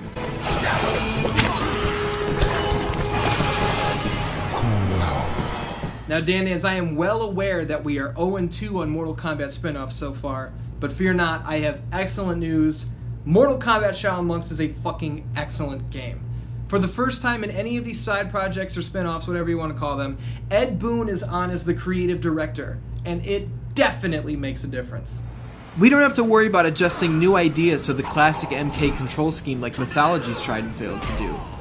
We don't have to fight the camera in an attempt to simply see where we're going like was necessary in Special Forces. Shaolin Monks debuts a brand new gameplay device called the Multi-Directional Fighting Engine, which, in short, means that we can comfortably battle swarms of enemies all at the same time. Square, triangle, and circle all contain different attack types which can be modified by holding the R1 button. Experience points gained by killing enemies and defeating bosses can be spent to upgrade our existing attacks or unlock new ones. Fatalities are triggered by filling a meter and tapping L1, and dozens of varied finishing moves can be unlocked over the course of the game. Multalities are brand new and serve to kill as many on-screen foes as possible.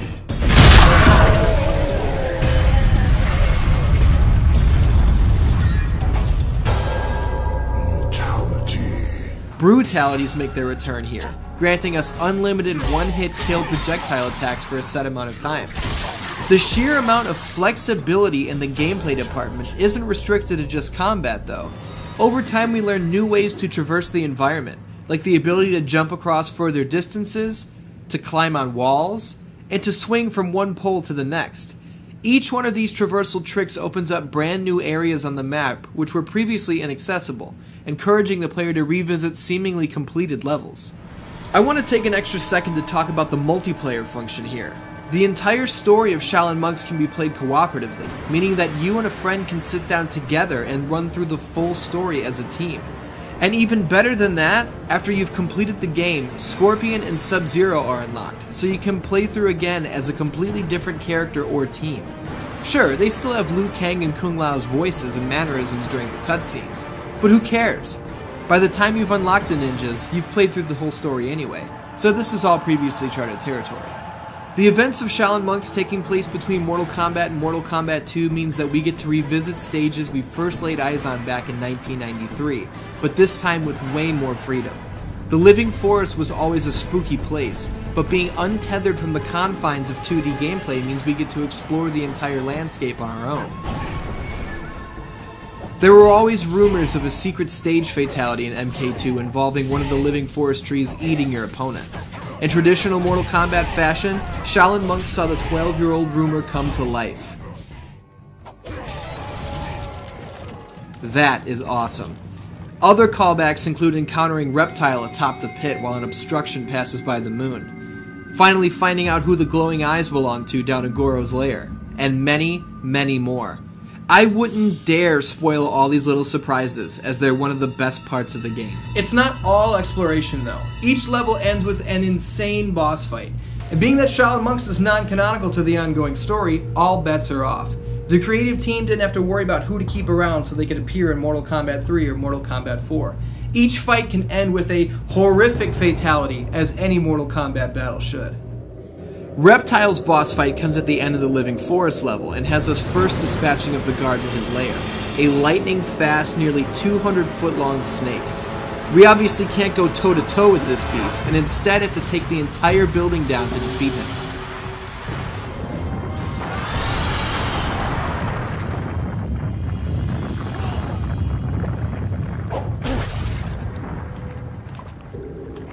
Unlike his quickly crushed guard, Reptile's death is measured and brutal.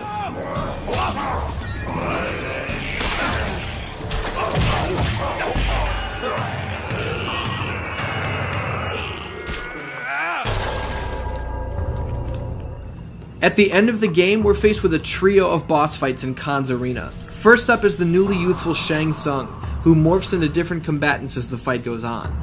When it's all said and done, our fatality features a sequence straight out of the first MK movie, and a satisfying snap of the sorcerer's neck.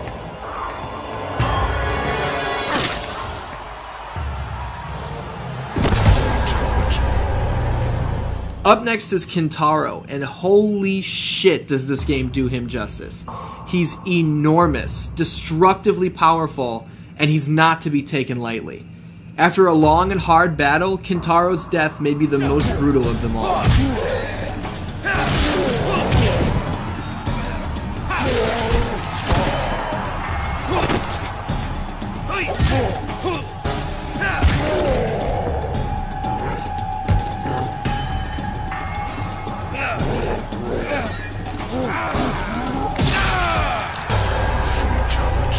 Shao Kahn is the main event, and goodness fucking gracious is this fight hard. It is of utmost importance to not make a single mistake, as Kahn will take advantage of each and every one of them.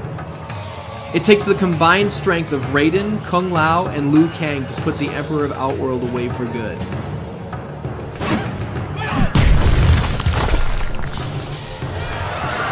Side note, Scorpion has no patience for our bullshit in Shaolin Monks.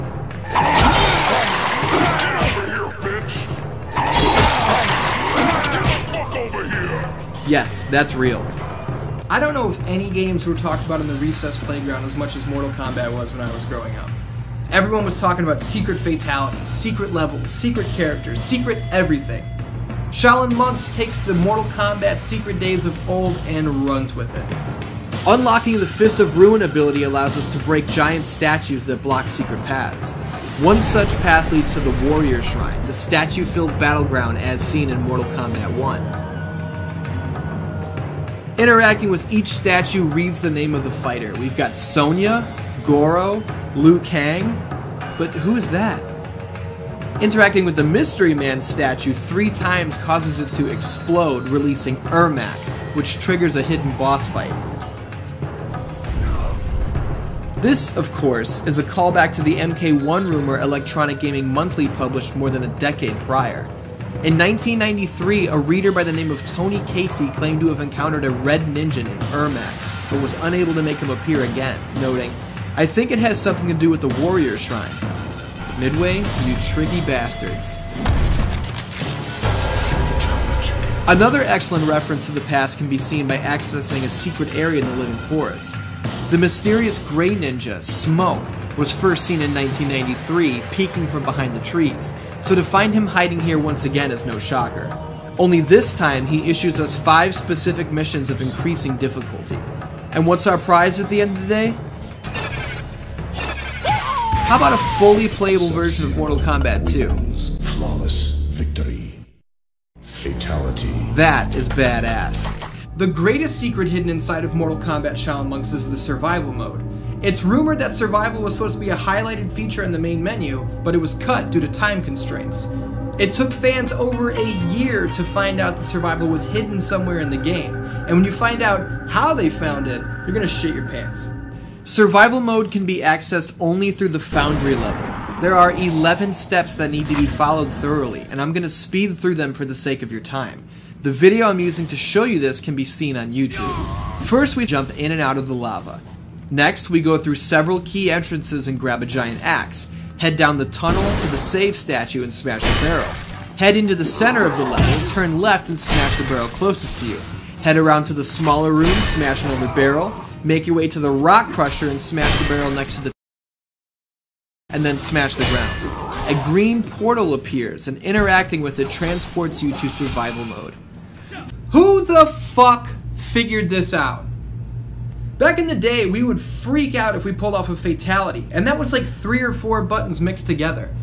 But to be in a certain room and smash a certain barrel in a certain order with a certain character and a certain weapon and jump in and out of lava, it's insanity. I don't know how it was done, but someone figured it out. Anyway, let's change the subject. It's interesting to note that Shaolin Monks wasn't originally going to follow the Shaolin Monks at all. It was meant to be a single-player game following Raiden, but this idea was scrapped. What's funny is that while the initial idea was all about Raiden, the Thunder God himself isn't playable in Shaolin Monks at all, either in story mode or versus mode. Oh yeah, there's a versus mode. Not only can you team up with a friend and fight through the main story, but you can challenge each other head-to-head in combat as well. Versus mode features several fighters other than the Shaolin Monks themselves, including Sub-Zero, Scorpion, Johnny Cage, Baraka, Katana, and Reptile, who can be unlocked through discovery in story mode. Versus is frantic, fast-paced, and a lot of fun. And I applaud Midway for including the classic one-on-one combat style powered by a completely new engine. Mortal Kombat Shaolin Monks released 2 excellent reviews and went on to sell over 1 million copies worldwide. The game was proof that given the right creative team and the proper amount of time, a Mortal Kombat spin-off title could be great. I don't know how popular or unpopular this opinion is with diehard fans, and I'd love to hear your input in the comments and we'll talk about it, but Shaolin Monks is up there for my favorite Mortal Kombat game of all time. The gameplay is addictive, the level design is exceptional, and the sheer freedom we have to explore the world of Mortal Kombat 2 is unrivaled. No MK spin-off story comes without tragedy though. A sequel to Shaolin Monks called Mortal Kombat Fire and Ice was intended to be the next entry in the new series, but was cancelled when Midway Studios LA closed its doors due to financial issues. Ed Boon stated in 2013 he'd love to develop a true sequel somewhere down the line, and even said that an HD up-res version for the PlayStation 3 and Xbox 360 was being discussed internally, but that was 5 years ago now, and we have had no further update. That's going to do it for the History of Mortal Kombat Part 4, Dan, the brutality of spin-offs. Thank you very much for joining me. Next month, we're going to come back one last time to check out the past, present, and future of the series, so make sure you don't miss Part 5. But before that, if you want some more content, you can go to iTunes or SoundCloud and listen to a very special episode of the 616 Entertainment Podcast, where I sit down with a couple of friends and we check out the Mortal Kombat movies. It's been highly requested as the series is going on for me to do the movies, and I thought instead of dissecting it and doing a scripted video like this, I'd sit down with a couple of friends, talk it out, review them, talk about how bad Annihilation is, whatever you want. You can listen to it right now. I love you. Thank you very much, and I'll see you next time.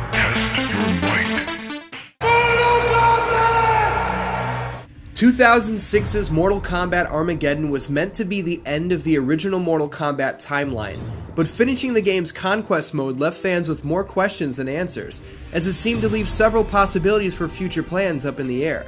The quest did nothing to resolve the instability of the realms. Was Midway really going to kill off all of our beloved MK fighters and wipe the slate clean?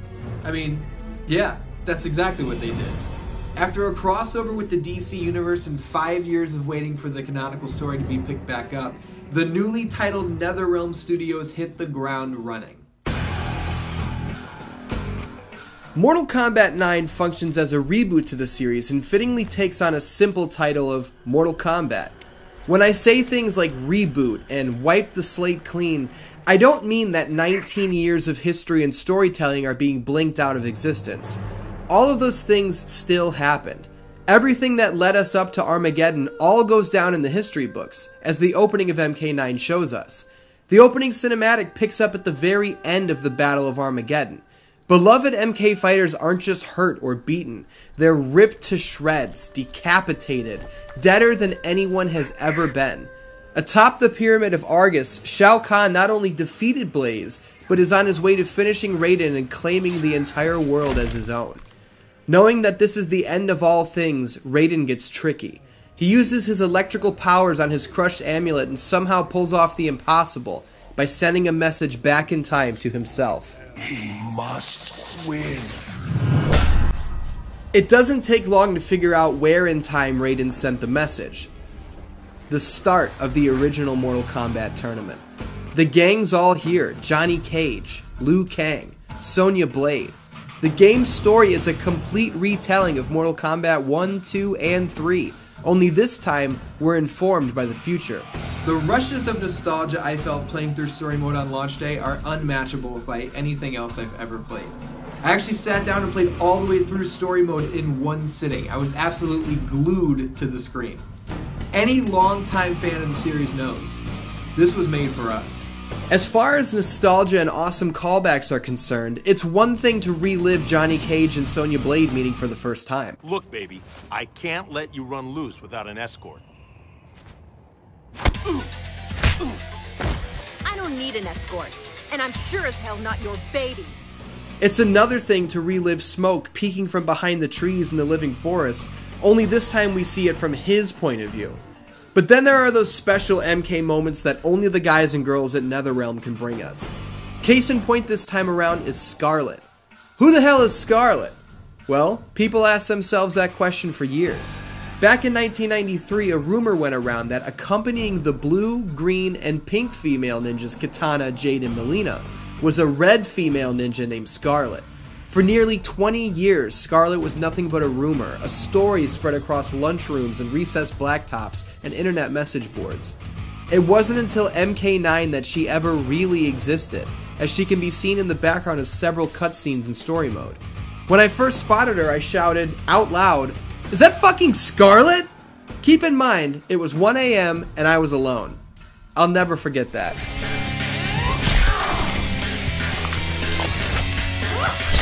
Raiden is plagued by visions of the future throughout MK9's story mode, and he tries to use the information he gathers through the visions to help secure a future that doesn't end in Armageddon. This leads to him making what he believes are carefully informed decisions, and he, for lack of a better term, fucks it up for everybody. Changing the course of time leads to several major differences in story between the original and the reboot, such as Smoke being rescued during his attempted capture at the hands of the Lin Kuei. In his place, they take his longtime partner and best friend, Sub-Zero. Turning one of the biggest and most recognizable faces in the entire franchise into a cyborg isn't just something completely new and different, but it's a stark reminder to the players that things are not going to be the same this time around. In the original timeline, it's not quite clear what led to Jax wearing metallic plating over his arms. It could have been some new tech he was working on with the Special Forces that granted him extra strength. His arms could be covered in protective gear, or they may be surgically upgraded. Who knows? It was never properly fleshed out. Jax wins. Flawless victory. In MK9, it's pretty clear why his arms are made of metal. This scene left my jaw on the floor back in 2011, and I find it horrifying to this day.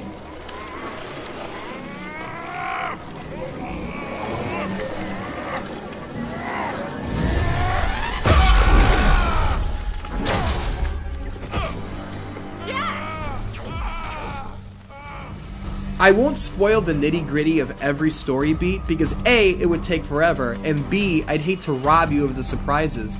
But what I will say is that, yeah man, things are different this time around.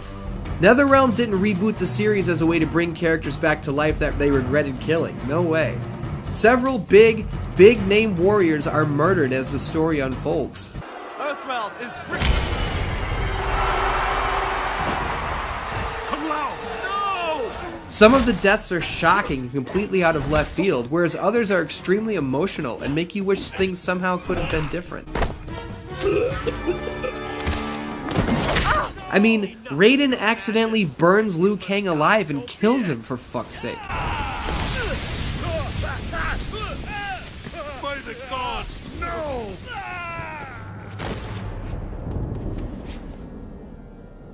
It's really brutal to watch.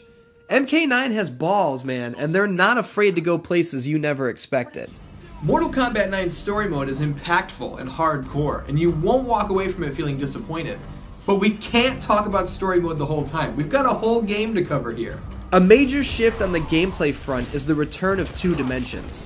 Players no longer have to be concerned with using the left stick to move around the 3D plane and avoid death traps, as each and every level in MK9 is one straight line. This might sound limiting, but it's really not. The return to 2D actually makes for much more detailed stages with much busier backgrounds that you don't want to miss. Not only that, but the pit was made for 2 dimensions. Fuck that square platform version for Mortal Kombat Deception. MK9 brings back the classic pit, and goodness me is it scarier than ever.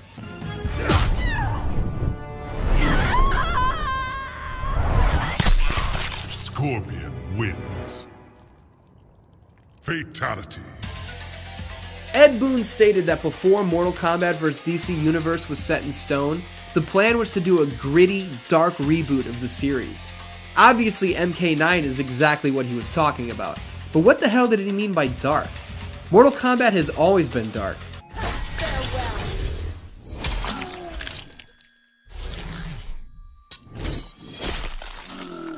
Oh, that's what he meant. X-ray moves are a brand new feature introduced in MK9, and yeah, I guess dark and gritty are pretty fitting descriptors. We've always had nasty grapple moves throughout the franchise, but these take it to an entirely different level. X-ray moves also beg the question of what the fuck does it take to kill these guys? What is the difference between a fatality and a grapple move at this point? If you're squeamish, look away now. The tagline for Mortal Kombat 9 was, "Fatality lives." This was NetherRealm's way of letting the player know right off the bat, the T-rated days of MK vs. DC are long gone. MK9 steps up with by far the most creative and brutal finishing moves seen yet. Honestly, Dan, some of these are fucking disgusting.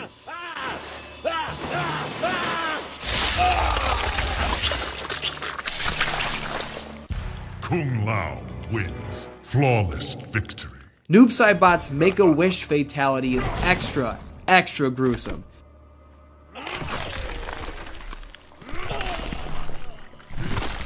Noob Saibot wins. Flawless victory. Stage fatalities are back and better than ever as well. Classics like the Subway. Raiden wins. Flawless victory. Fatality. And the Deadpool have never looked better.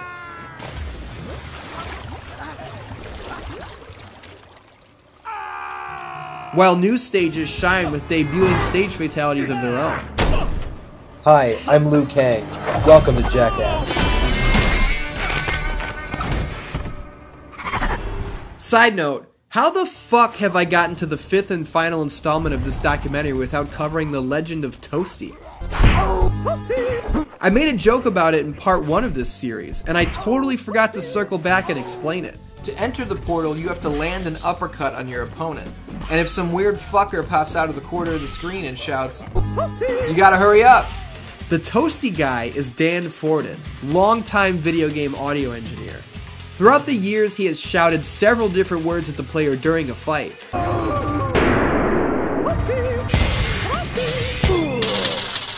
Crispy. Fatality. and it's about time we show him some love and respect. Long live Dan Forden. Being that MK9 is a retelling of Mortal Kombat 1, 2, and 3, it was to be expected that the roster is comprised of classic fighters we already know and love. What wasn't expected was the level of shine given to characters like Cabal and Stryker, who, for the first time, are genuinely awesome and easy to root for. On top of the already impressive 27 character roster, the complete edition of the game added 4 new fighters to the mix. Joining the fray on the updated version would be the aforementioned Scarlet, the PS2 era favorite Kenshi, Rain, the Prince of Edenia, and Freddy Krueger. What? Yes, you heard me right. The star villain of the Nightmare on Elm Street series, the bastard child of 1,000 maniacs, the Springwood slasher, the man himself, Freddy Krueger, is a playable character in Mortal Kombat 9. That is awesome.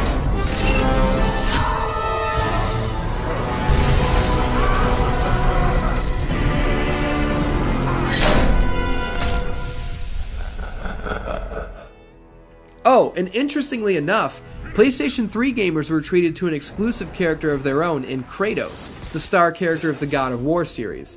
His moveset is pulled straight from his very own games, and he fits in perfectly with the highly violent world of fighters that is Mortal Kombat. Kratos even comes complete with his own level and stage fatality too. An interactive stage fatality, no less, the first of its kind. Punch in the right buttons on the Chamber of the Flame stage to see for yourself. While Xbox 360 gamers didn't get an exclusive fighter the way PS3 gamers did, it was to no fault of NetherRealm. Ed Boon told Eurogamer in 2011 that not only did NetherRealm want an exclusive Xbox fighter, but that they specifically wanted Marcus Phoenix from Gears of War or Master Chief from Halo. Boon stated that he's not even really allowed to talk about it, but it seems pretty clear that Microsoft just wasn't interested in letting their homegrown stars get torn apart in the Mortal Kombat universe. What a bunch of babies. MK9's online gameplay featured a mode called King of the Hill, where on top of having to go one-on-one with another player from somewhere around the world, spectators were allowed to rate the performance of the winners before being called on to participate in the next fight. Man, what a Shark Tank that is. I'm not bad at Mortal Kombat. I'm actually just alright. I can easily beat all of my friends, and I went 5-0 against strangers at the midnight release of the game back in 2011. But playing online, that's another story. I think I only played 7 matches in my entire run, where I compiled an extremely underwhelming record of 1-6. Some of these guys didn't even allow me to land a single hit before they took me to the fucking cleaners. It was extremely humbling and also quite discouraging. Tag Team Combat returns in MK9 and features some very cool animations and team-up moves where you switch your player. Test Your Might and Test Your Sight return, and they're joined by the brand new Test Your Strike minigame, which is, for all intents and purposes, a more pinpoint take on the classic Test Your Might formula. Challenge Towers are brand new to the series and are sure to keep your hands full, as there are 300 of them, all with their own distinct goals and winning conditions. With an excellent roster, the best fatalities in the series up to this point, an amazing story mode, side challenges, and a full crypt of unlockables to keep the player busy, what else could you ask for? Secret fights? Done deal. There are callbacks and exhibition mode that allow us to battle the classic versions of Smoke, Jade, and all the others on their old school home stages in their old school costumes.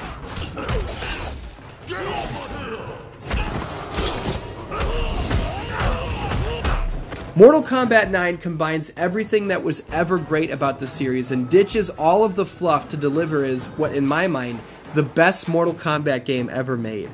Fans and critics raved about the reboot, which translated to great review scores and even better sales at retail. After being freed from the shackles of 20 years worth of unclear storytelling, Mortal Kombat was ready to take its first steps on an unbeaten path of a brand new console generation. April 14th, 2015 marked the release of Mortal Kombat X on the PlayStation 4 and Xbox One. Ready? As always.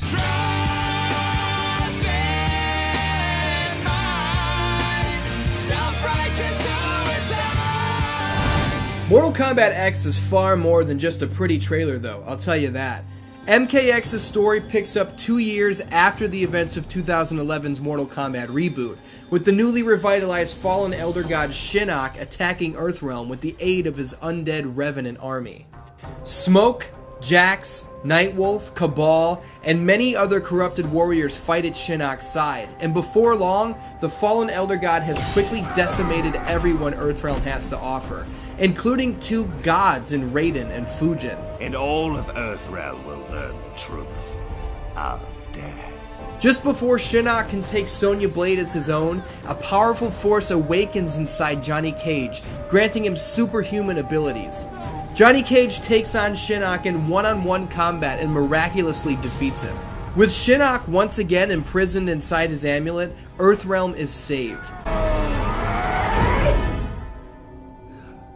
The war is not over. Quan Chi has escaped. Why are you smiling? She called me Johnny.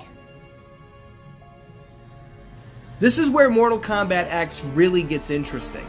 We jump ahead 20 years and see Johnny Cage telling a brand new generation of fighters the story of the day he saved the world.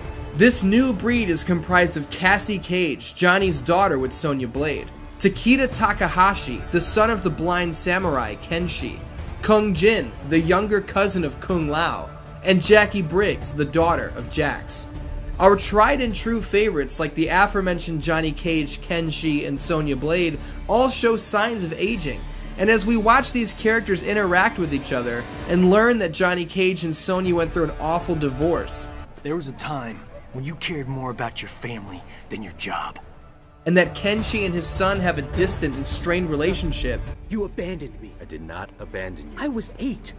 My mother had just died. It becomes clear that we as the player are not the only thing that has matured over these past 20 plus years. Mortal Kombat itself has grown up.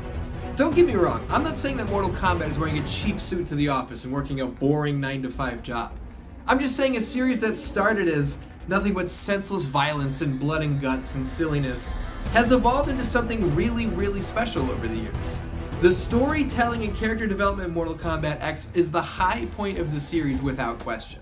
From the first game until Armageddon, Johnny Cage was just the dick-headed Hollywood actor, just a piece of the puzzle in Earthrealm's stable of warriors. But in this second timeline, established in MK9, Johnny Cage is the man. He's one of the few fighters to walk away from the wars with Shao Kahn with his life. And in Mortal Kombat X, he stops Shinnok's first attempt to overthrow Earthrealm single-handedly. His motivations have nothing to do with fame or with being a champion. Johnny's ego was left behind with the old timeline, and in its place is a burning desire to not only reunite his family, but make his daughter proud and prepare her for the dangers that lie ahead. You should have seen Cass. Wipe the floor with Shinnok. Kung Jin, the younger cousin of the now possessed Revenant soldier Kung Lao, is another prime example of MKX shining in the storytelling department. If Kung Jin debuted in 1995 in Mortal Kombat 3, all we know is that he has cool weapons and is shrouded in mystery or something like that. But again, the series has grown up. Story mode shows us that Kung Jin was once a low-life thief, mad at the world, blaming Raiden for the death of Kung Lao. It's only after an encounter with the Thunder God himself that Kung Jin opens up and reveals that he doesn't believe that his ancestors in the White Lotus Society would welcome him into the fold due to the fact that he's gay. Raiden assures him that this is incorrect. They won't accept. They care only about what is in your heart, not whom your heart desires. The steps taken to improve the cohesion of storytelling in MKX should not be glossed over. This is fantastic stuff. But let's get back into the story itself. We don't have all day. We're already balls deep in the 5th and final part of this documentary. I'm going to try to go as quick as I can when I point out 6 awesome key factors and plot points. Number 1, the story of MKX doesn't just feel like Earthrealm versus Outworld. We've got faction wars happening left and right. The Special Forces New Blood are going at it with the Outworld Emperor Kotal Khan. Kotal Khan's warriors are looking to put a violent end to a civil war with Melina's forces over who is the rightful heir to Shao Kahn's former Outworld throne. Scorpion's Shirai Ryu clan break down the doors to the Special Forces quarantine zone to claim the life of Quan Chi, so on and so forth. There's a lot of fucking fighting going on here, and it's a fresh look at what combat can be in the series. Number 2, several undead fighters from Mortal Kombat 9 are saved when Raiden destroys Quan Chi's magical bullshit. Scorpion, Jax, and the now magically no longer cyborg, Sub-Zero, are all released from the Revenant curse. Unfortunately, Liu Kang, Kung Lao, Katana, and many others are not so lucky. Number 3, Sub-Zero plays back the data from Sector's gear and proves to Scorpion that it was Quan Chi who was behind the deaths of Scorpion's clan and family. For the first time in series history, we see the human sides of these warriors talking it out. The men, not the fighters, Kuai Liang and Hanzo Hisashi sit down to apologize to each other and forgive each other for past transgressions, bringing true finality to a decades-long feud. Also, Frost almost fucked it all up and ruined the whole thing, but thank God Sub-Zero kept it under control. What is this? I did not bring you here for treachery. Frost is strong, but lacks judgment. She cannot see the wisdom of peace. She sucks. Number 4, there are some huge deaths in this game. I'm not talking about side characters biting the dust. MKX gives us the canonical deaths of Baraka,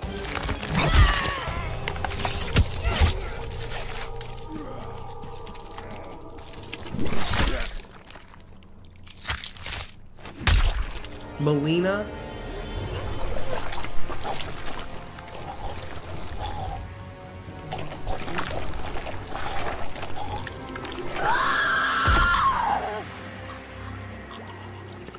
Quan Chi,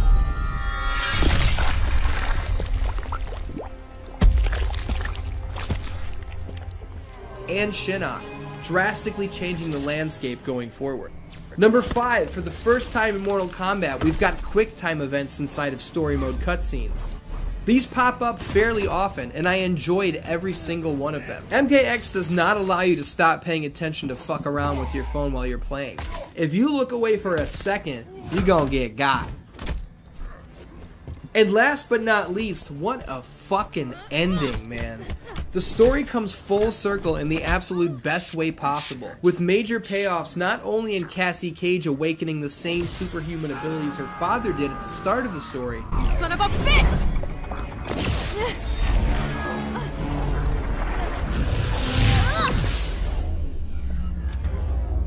Holy shit, it does run in the family. But in Sonya and Johnny Cage rekindling their past love in the harshest of times, proving that love truly does conquer all, even in the face of ultimate evil.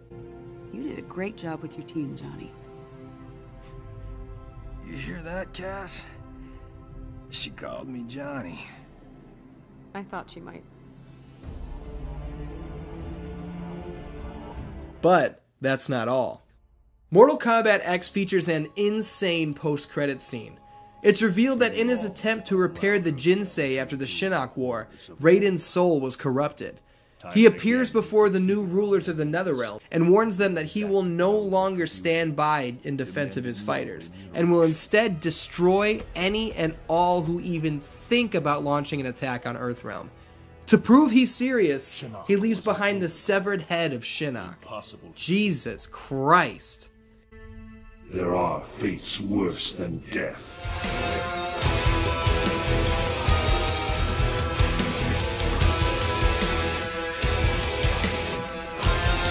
The reveal of Liu Kang and Katana as the new king and queen of the Netherrealm gave me fucking goosebumps. Also, does anybody realize that all we've spoken about so far is the story mode? Mortal Kombat X has a plethora of strengths and myriad tricks up its sleeve. Let's take a moment to look at what else the game has to offer, because there's a hell of a lot here. Let's talk about the new additions to the roster. I touched earlier on the Special Forces new blood of Cassie, Jackie, Takeda, and Kung Jin, but they're not the only new faces debuting here. We've got Devora, the Kittian fighter who controls swarms of insects and has large, stinger-tipped arms which protrude from her back. She's the first of her kind in the MK universe, which introduces a brand new realm into our long-running world of lore. Devora serves as the second in command to the also debuting newest Emperor of Outworld, Kotal Khan. Khan is an Aztec warrior who can use the power of the sun to both damage his opponents as well as heal himself. He's bad fucking ass. But real quick though, what's with that name? Kotal Khan? With all the daughters and sons and descendants in this game, many thought Kotal Khan was related to Shao Kahn somehow, me included. But he's not. I don't know what the point of that name was at all. Why not name him Kotal King? Kotal Carnage? Anything other than the one name that would confuse players. Apparently that was too much to ask. But anyway, we've also got Aaron Black, the very western-looking gunslinging mercenary, and Farah Tor, the parasitic combination of a hulking brute and smaller mouthpiece warrior riding atop. Not much is known about Farah Tor at all, with even their official biography in the game giving several possibilities as to who and what they really are. In short, the debuting characters in Mortal Kombat X are all awesome. Unique movesets, unique appearances, shady and scary background stories. These guys and girls are all home runs in my book, a huge improvement over the Deadly Alliance and Deception era of newcomers. It is just about that time, Dan Dans. We gotta talk about fatalities. Believe me when I tell you, these are by far, the most brutal and disgusting finishing moves in Mortal Kombat history. And yes, I know I said that last time, but the bar has been reset. The highly polished, realistic graphics make each and every death hard to watch, and there are several finishers that might legitimately make you want to shield your eyes from the awfulness. Quan Chi wins. Fatality. Brutalities make their return here as well, although this time in a completely different form. Each fighter has a gigantic handful of brutalities at their disposal, which this time bypass the finish him screen entirely. Performing a brutality in MKX requires a modified version of the signature move to be performed as the final hit of the fight, and the finisher will trigger automatically. Also, did someone mention stage fatalities?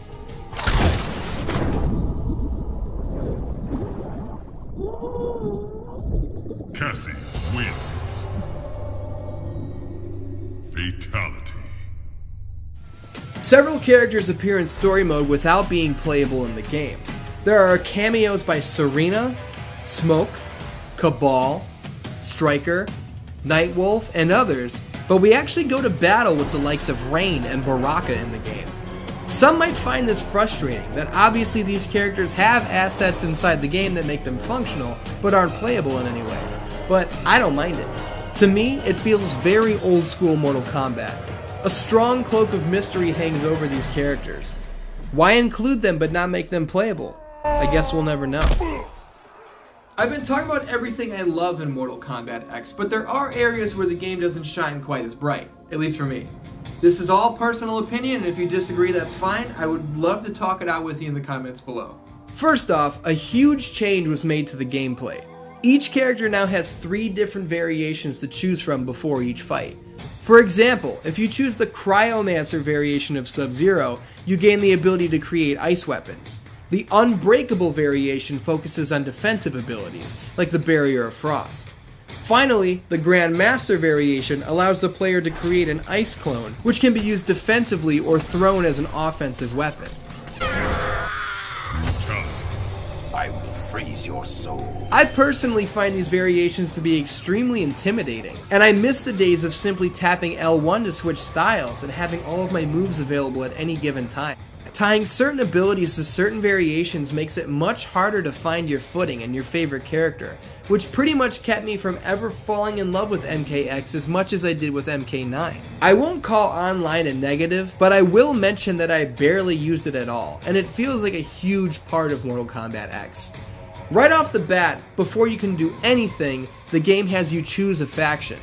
Apparently there are constant faction wars being waged online, and every once in a while, even in offline combat, the game will tell you that your faction either won or lost. I don't really know what this means, as I'm not an online gamer and I never really sunk my teeth into MKX Online, but it can feel intrusive when I'm just playing through an arcade ladder and this pops up on the screen. Last but not least on the me complaining front, I have to point out that the characters' faces almost all look a bit off. Everyone has these highly detailed outfits and bodies, blurring the lines between real life and video game. And then their faces ruin the whole illusion. Oddly enough, UFC fighter Felice Herrig believes that NetherRealm stole her likeness for Cassie and Sonia's design. To be honest, I can totally see it. It does look like her, it's just a little off. I don't know what it is, but they all look really weird. You know who doesn't look weird? The fucking alien. What? Yeah, dude, the xenomorph itself from Alien, just one of many downloadable characters released post-launch. Accompanying Alien would be MK staples like Tanya, Tremor, Goro, Boraicho, and the Triborg, which smashes Cyrax, Sector, and Smoke into one fighter, as well as guest stars like Friday the 13th's Jason Voorhees, The Predator, and Texas Chainsaw Massacre's Leatherface. Countless different costumes, classic fatalities, stages, and more would also be made available post-launch, keeping the scene alive and well for months to come. Plus, one specific outfit dresses up Jax as Carl Weathers. You son of a bitch. That's the best fucking piece of DLC ever made for any game ever. You son of a bitch.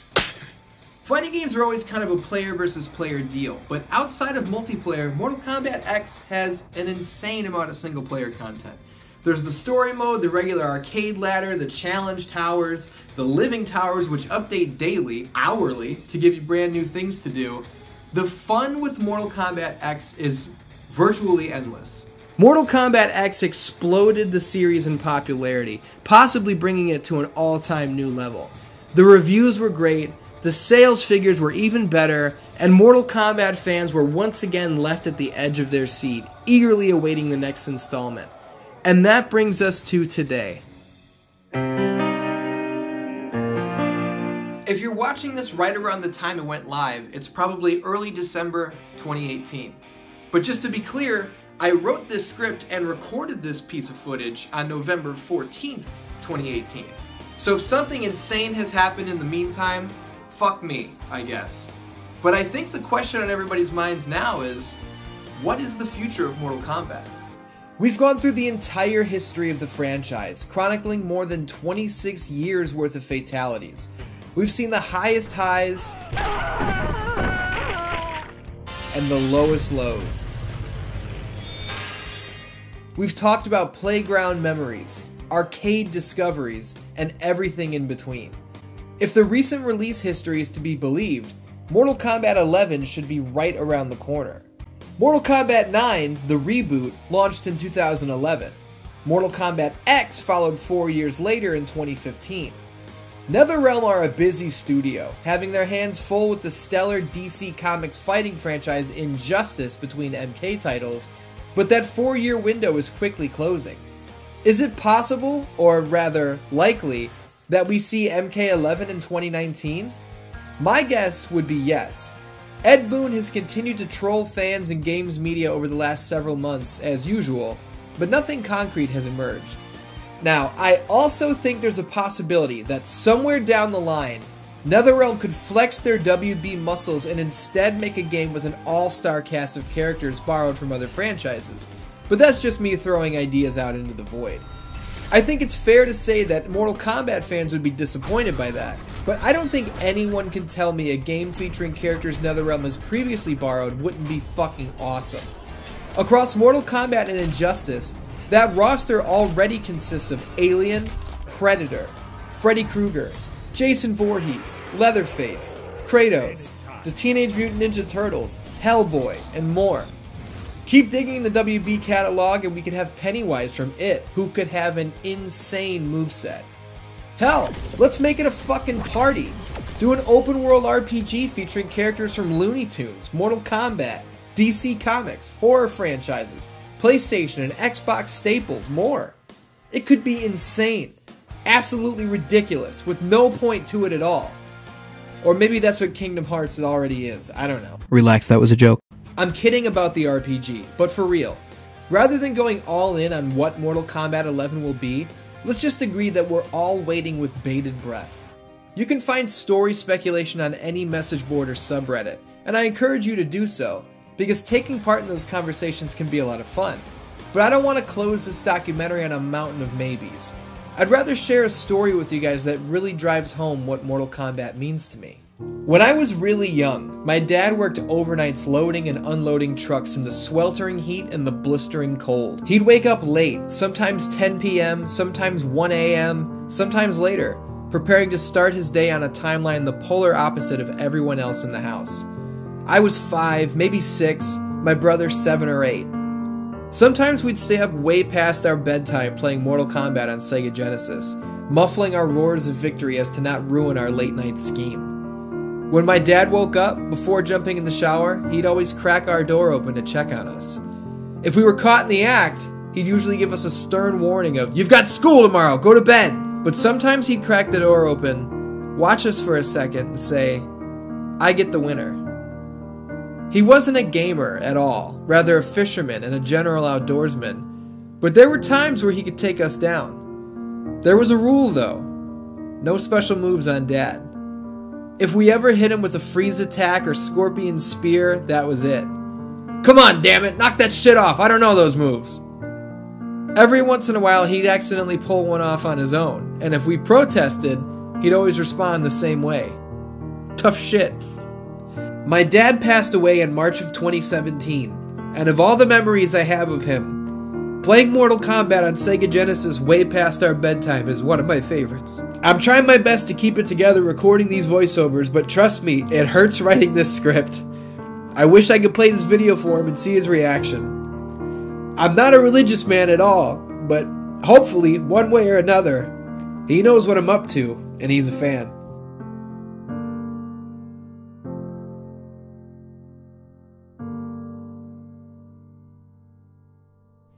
Memories like that are why I've said across this entire documentary that Mortal Kombat is way more than blood and guts to me. I've watched this series and these characters grow across these last nearly 30 years, and I myself have personally grown quite a bit along with them. Mortal Kombat means more to me than ABAC ABB. Mortal Kombat reminds me of my childhood. Mortal Kombat reminds me of being in high school. Mortal Kombat reminds me of this very day. This was the history of Mortal Kombat, guys, and I hope you enjoyed watching it as much as I enjoyed writing it, filming it, editing it, and going back and playing these games, because I had a fucking blast. If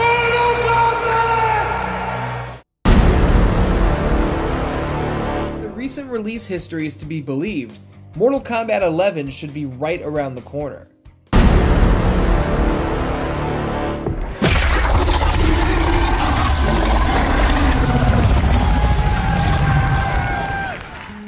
See? I told you it was right around the corner. I could not have timed the release of the final installment of my History of Mortal Kombat documentary any better. The channel has gone from 600-something subscribers to nearly 30,000 subscribers in the span of just over 1 month.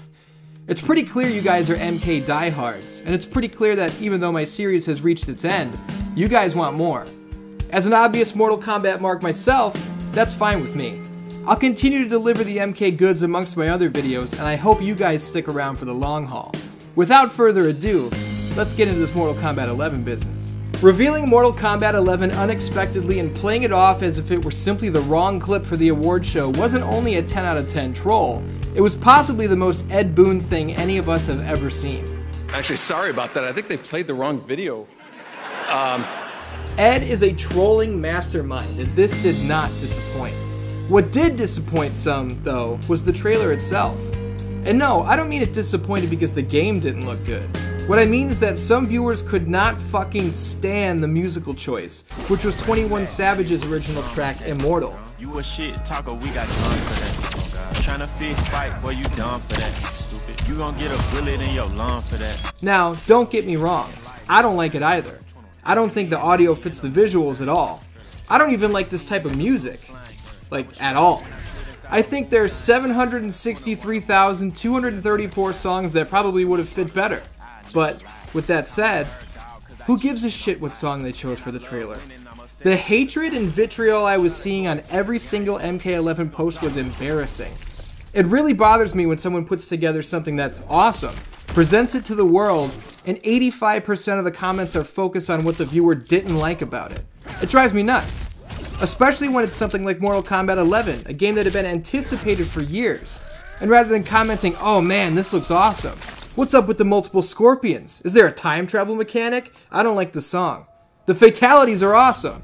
It simply gets whittled down to, song is trash, SMH. I hate this. I hate it worse than the song choice, to be honest with you. And not only that, but it's not like the song is setting the tone for what MK11 is going to be through and through. Did everyone forget the Wiz Khalifa MKX trailer? I'ma tell you that you're not my competition, I'ma always win, throw me in, and I'm going in, I ain't running, I'ma come and tell you anyone can get to talk about it, cause I really live it. All the nights on the mission. The game dropped, the song was nowhere to be found, and Mortal Kombat X was awesome. Get over it. Moving on though, January 17th, 2019 gave us our first real, in-depth look at Mortal Kombat 11 through the official community reveal. First and foremost, let's talk about the story. Predictably, we are picking up right where MKX left off. Shinnok is defeated. Raiden has been corrupted by the Jinsei and has taken the role of Dark Raiden. Mortal Kombat Deception. And this cool bald lady who controls the entire universe just showed up. Wait, what? Introducing Kronika, ladies and gentlemen. She's not only the first female main boss we've ever had in a Mortal Kombat game, but according to NetherRealm, she's been pulling the strings in the universe the whole time. She's only made herself known now because Raiden has gone and fucked up her entire plan, having shifted the tides of war too far in the good side's favor. I'm not sure if she's straight up evil or if she's got more of a Thanos complex, and that I mean she might believe that what she's about to do is not evil, and that even though presumably millions of people could die, she believes what she's doing is for the greater good of the universe. Time will tell on Kronika and her motivations, and I'm along for the ride. I do wonder though how this whole time angle is going to play out. If we're being realistic, we just had a time travel angle in Mortal Kombat 9.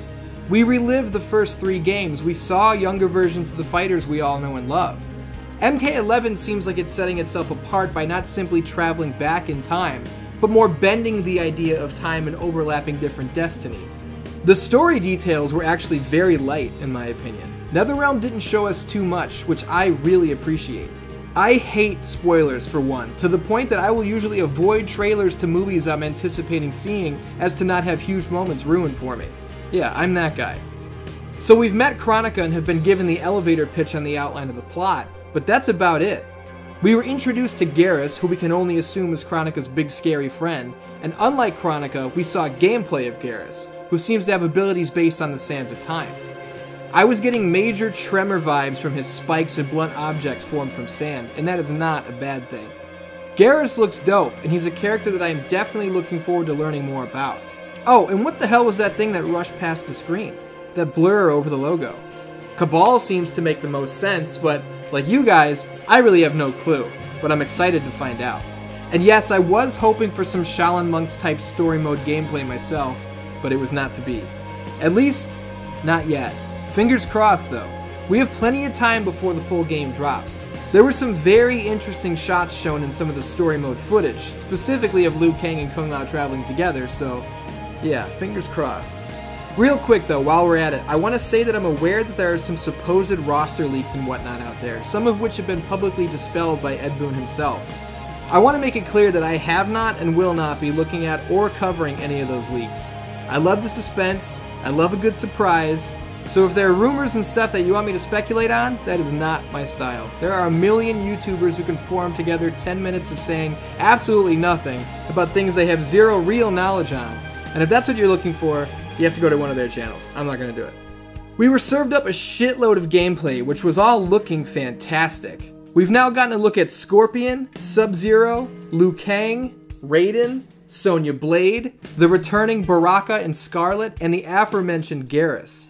Each and every fighter now comes complete with custom variation slots, meaning that we, the player, can put our money where our mouths are to create not only the best looking, but best feeling version of each character on the roster. Want to change Scorpion's mask? Go for it. Tired of that same old spear? Upgrade it.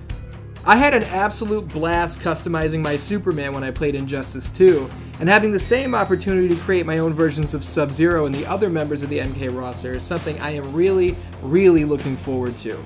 What kind of plans do you guys have for your favorite fighters? Pitch me some ideas in the comments.